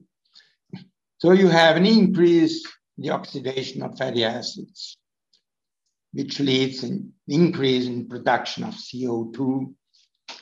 In consequence, you have an increase in the respiratory chain, which in the brain at least also reflects an increase in the mitochondrial membrane potential. Changes in the NAD ratios, and so on. These are also parameters that can be measured, and it would be highly interesting to know if natural antioxidants and anti-inflammatories really affect these metabolic parameters and not only oxidative stress indicators. Of course, there is an increase in reactive oxygen species and so on. But things are correlated. There is an intense cross-talking. So it would be interesting to investigate metabolic parameters as well. Next, I will show you, I have not so much time, of course. I have wasted some part of my time in trying to present this speech because I am an old-fashioned man. So I would like to show you results that were obtained with two different agents. An extract, which is an extract of Ilex paraguayensis, which in English is normally called yerba mate, using this Spanish word, in Portuguese, erva mate, or other designations here in Portuguese and Spanish, which is an herb which is consumed in southern Brazil, in Argentina, Paraguay, and Uruguay. In this way, these girls are drinking what is in fact a hot water aqueous extract of this herb. The herb is dried, still green, and it is used to prepare this beverage here. It is very rich in methylxanthines, which is caffeine and theobromine, for example. It is highly stimulating, but it also has other effects. In our study, we used aqueous extract mimicking the way by which the herb is traditionally consumed. For example, these are measurements in the plasma. These are plasma parameters. I have selected some parameters. I'm not showing the entire work, which has been published in Food and Function 2 years ago.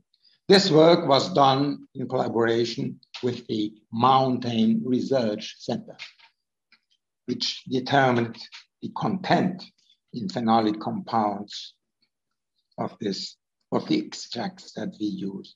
You see here, it is important to use more than one dose of the drug. It is important to use appropriate controls, which is the normal rat, which was also treated with 2 doses of the extract. The arthritic rat presents increased plasma protein carbonyls, which measures the lesion to proteins, which the parameter measures lesion to proteins. There is also an increase. Sim? Não faz mal. Estive a falar com a professora e por acaso estava a falar com ela porque tive outros problemas hoje de manhã. I'm so sorry. So, arthritic rats present increased myeloperoxidase levels, increased plasma, it decreases the thiol levels in the plasma, and decreases FRAP reactivity in the plasma, which is a measure, can be a measure of antioxidant capacity. As you can see, treatment attenuates these effects to some extent, sometimes more, sometimes less. The effects are not always that pronounced, but there is a clear effect, attenuating effect. This is an anti-inflammatory, an inflammatory indicator. This is an oxidative stress indicator, and also an oxidative stress indicator. The effects are different. The extents are different. This cannot be predicted from in vitro experiments. Similar results were obtained when the liver was investigated, as you can see here. Protein carbonyls are increased in the liver as well as in the brain. ROS levels are increased in the liver as well as in the brain. And treatment with the extract decreases these levels. It does not really normalize these levels, but this certainly, and apparently increasing the dose will not increase the effect. But there is an effect, a decreasing effect, normalizing tendency when rats, arthritic rats, are treated with these extracts. GSH, glutathione, reduced glutathione, is not really much increased than normal rats are treated with the extract, but they are decreased by arthritis, and there is a partial recovery, as you can see. But the effect is much more pronounced in the GSH-GSSG ratio, which is actually a redox ratio, and which is much more important. This occurs in both liver and brain. So what I want to conclude, I want to conclude about this few results that I showed to you, that you can indeed, in the arthritic rat, measure and detect antioxidant and anti-inflammatory effects, which are predicted by in vitro measurements. But the in vitro measurements are not able to predict the extent and the doses that are required to produce these effects. And there are also other parameters that are not affected. They should be affected, but they in fact are not affected. I have not enough space to show all these results, but I can assure you many parameters are simply not affected in spite of the intense antioxidant activity of the extract. Ideally, ideally, one should always use purified compounds. In the case of the yerba mate, Ilex paraguayensis, there are no purified compounds available, or most of them are not available. Chlorogenic acids, you generally cannot get great amounts of these compounds.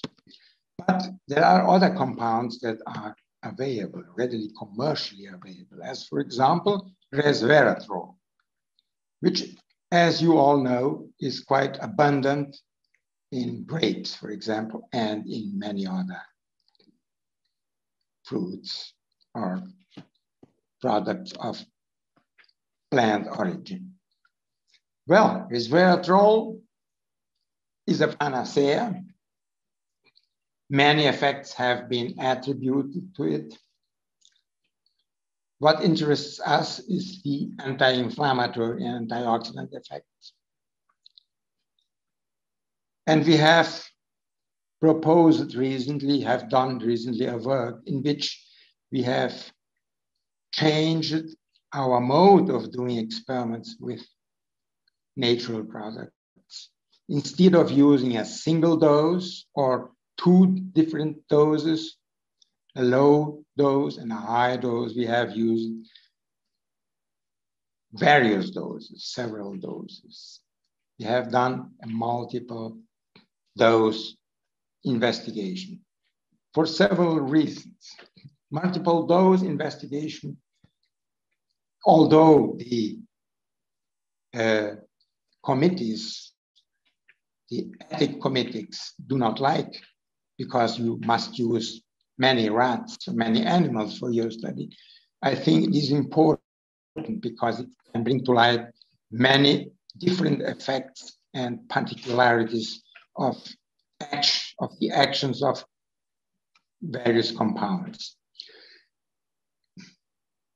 This work, which was recently published, shows that resveratrol inhibits, in fact, the production of reactive oxygen species in a concentration-dependent manner in isolated mitochondria. These mitochondria were isolated from the brain, where these are isolated mitochondria, so that all factors have been eliminated, all factors that might be increased production of reactive oxygen species in vivo have been eliminated. Even so, this is important, in my opinion, to investigate the action of natural products in isolated mitochondria because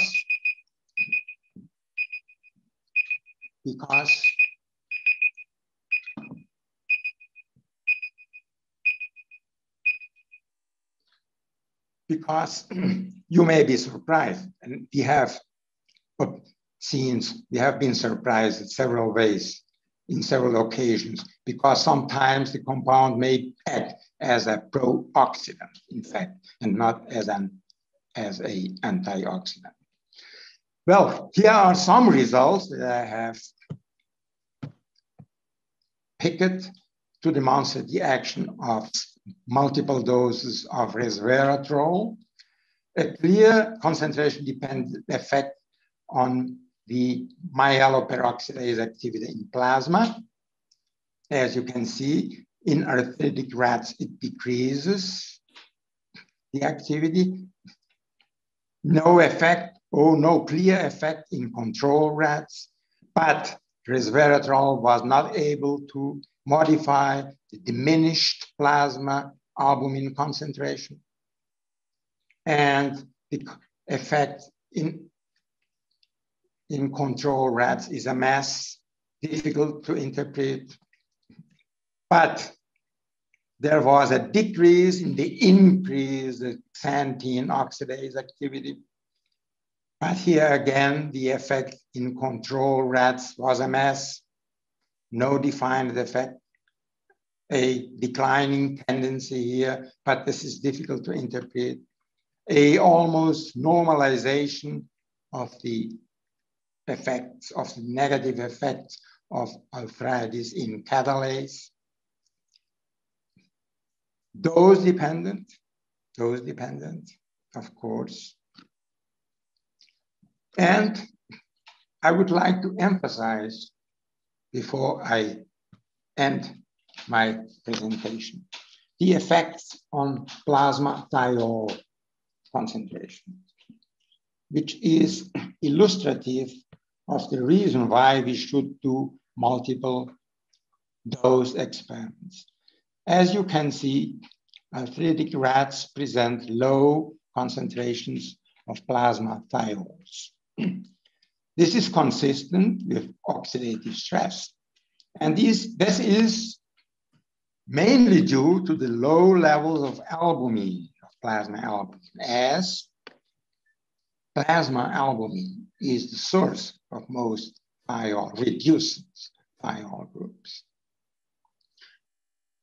Well, the various doses of resveratrol had no effect on the thiol group concentration in plasma. On the opposite, they had an increasing effect on the plasma thiol content in healthy rats. This is antioxidant effect. The plasma albumin concentration was not changing, in fact, but its ability to have antioxidant effect has increased when resveratrol was given in a concentration-dependent manner, but there is a maximum here and a decline afterwards. So actually, this shows that resveratrol has two kinds of effects: antioxidant effect at low doses, and later on, a pro-oxidant effect. This appears quite clearly in healthy rats, but nothing happened in arthritic rats. But here another factor appears, another factor intervenes. In arthritic animals and patients, there are higher levels of glyoxal and methylglyoxal. These compounds tend to promote resveratrol-induced oxidation, even at low doses. So actually, the interaction of resveratrol with glyoxal and methylglyoxal is actually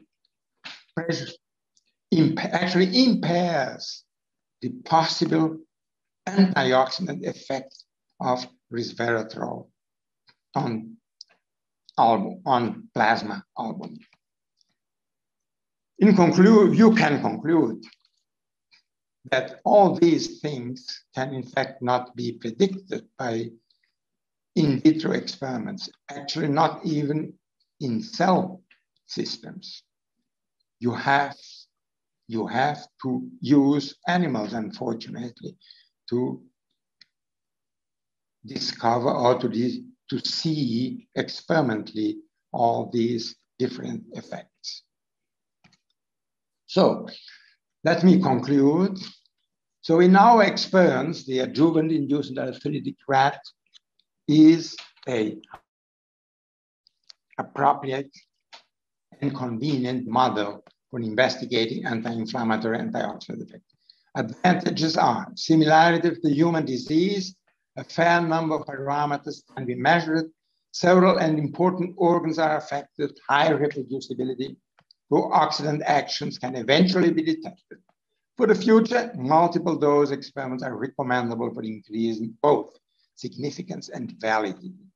Effects on the metabolic parameters changed by inflammation and arthritis may produce new insights into the mechanisms underlying the disease.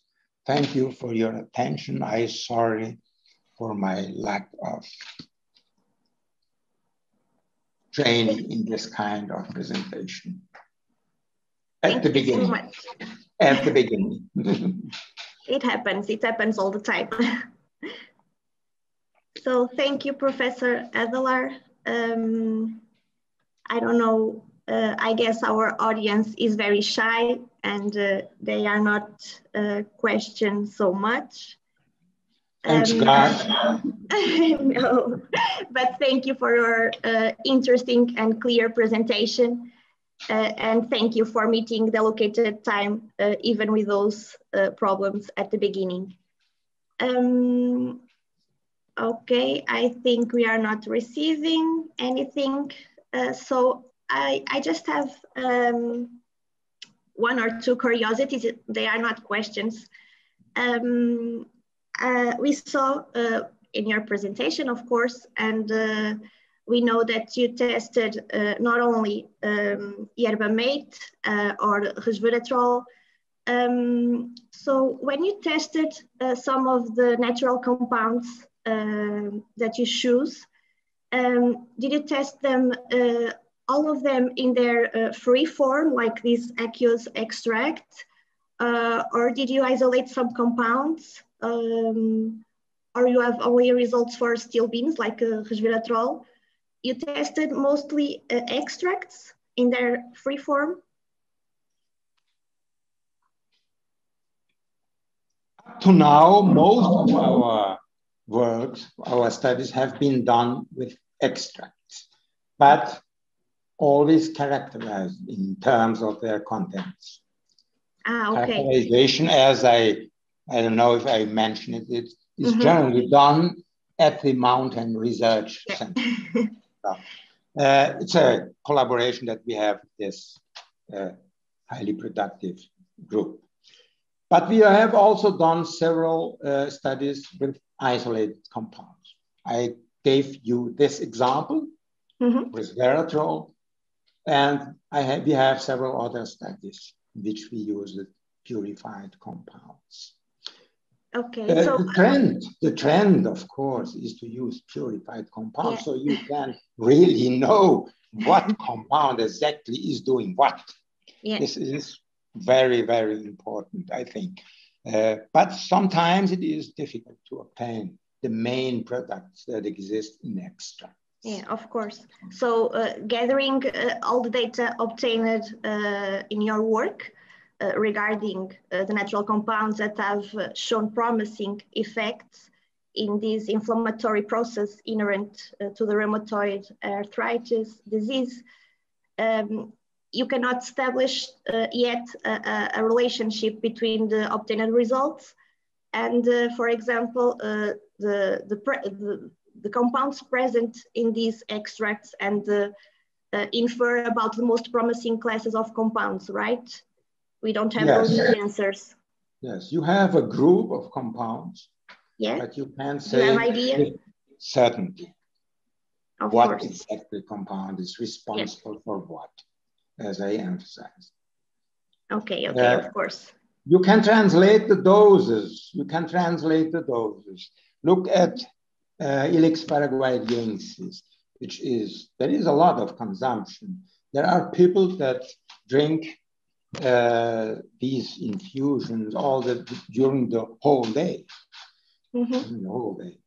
So they consume a lot of these compounds. You can make translations because they are formulas to the human case, to the human situation, I mean. You can make translations using certain formulas, of course.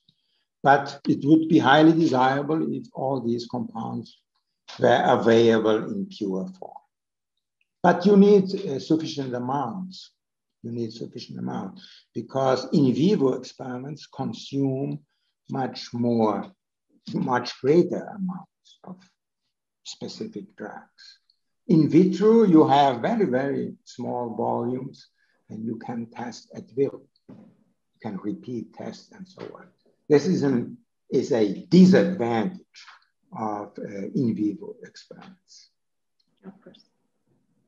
But you can use very small animals. Instead of rat, you can also use mice.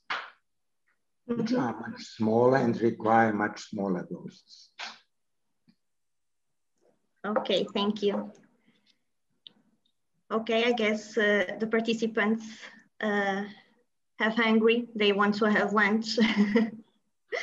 So I think I will end the morning session that had as a theme the application of natural products in the health area. I thank all the speakers who presented us with their communications. And I also thank the entire audience for having accompanied us and for your participation. Any question or doubt, contact us through the links available on the Congress website, email, and social networks. Before I leave, I have just one message for André Folgado, one of our speakers in this morning speech session. Since there were problems during your presentation, André, we were unable to view your slides.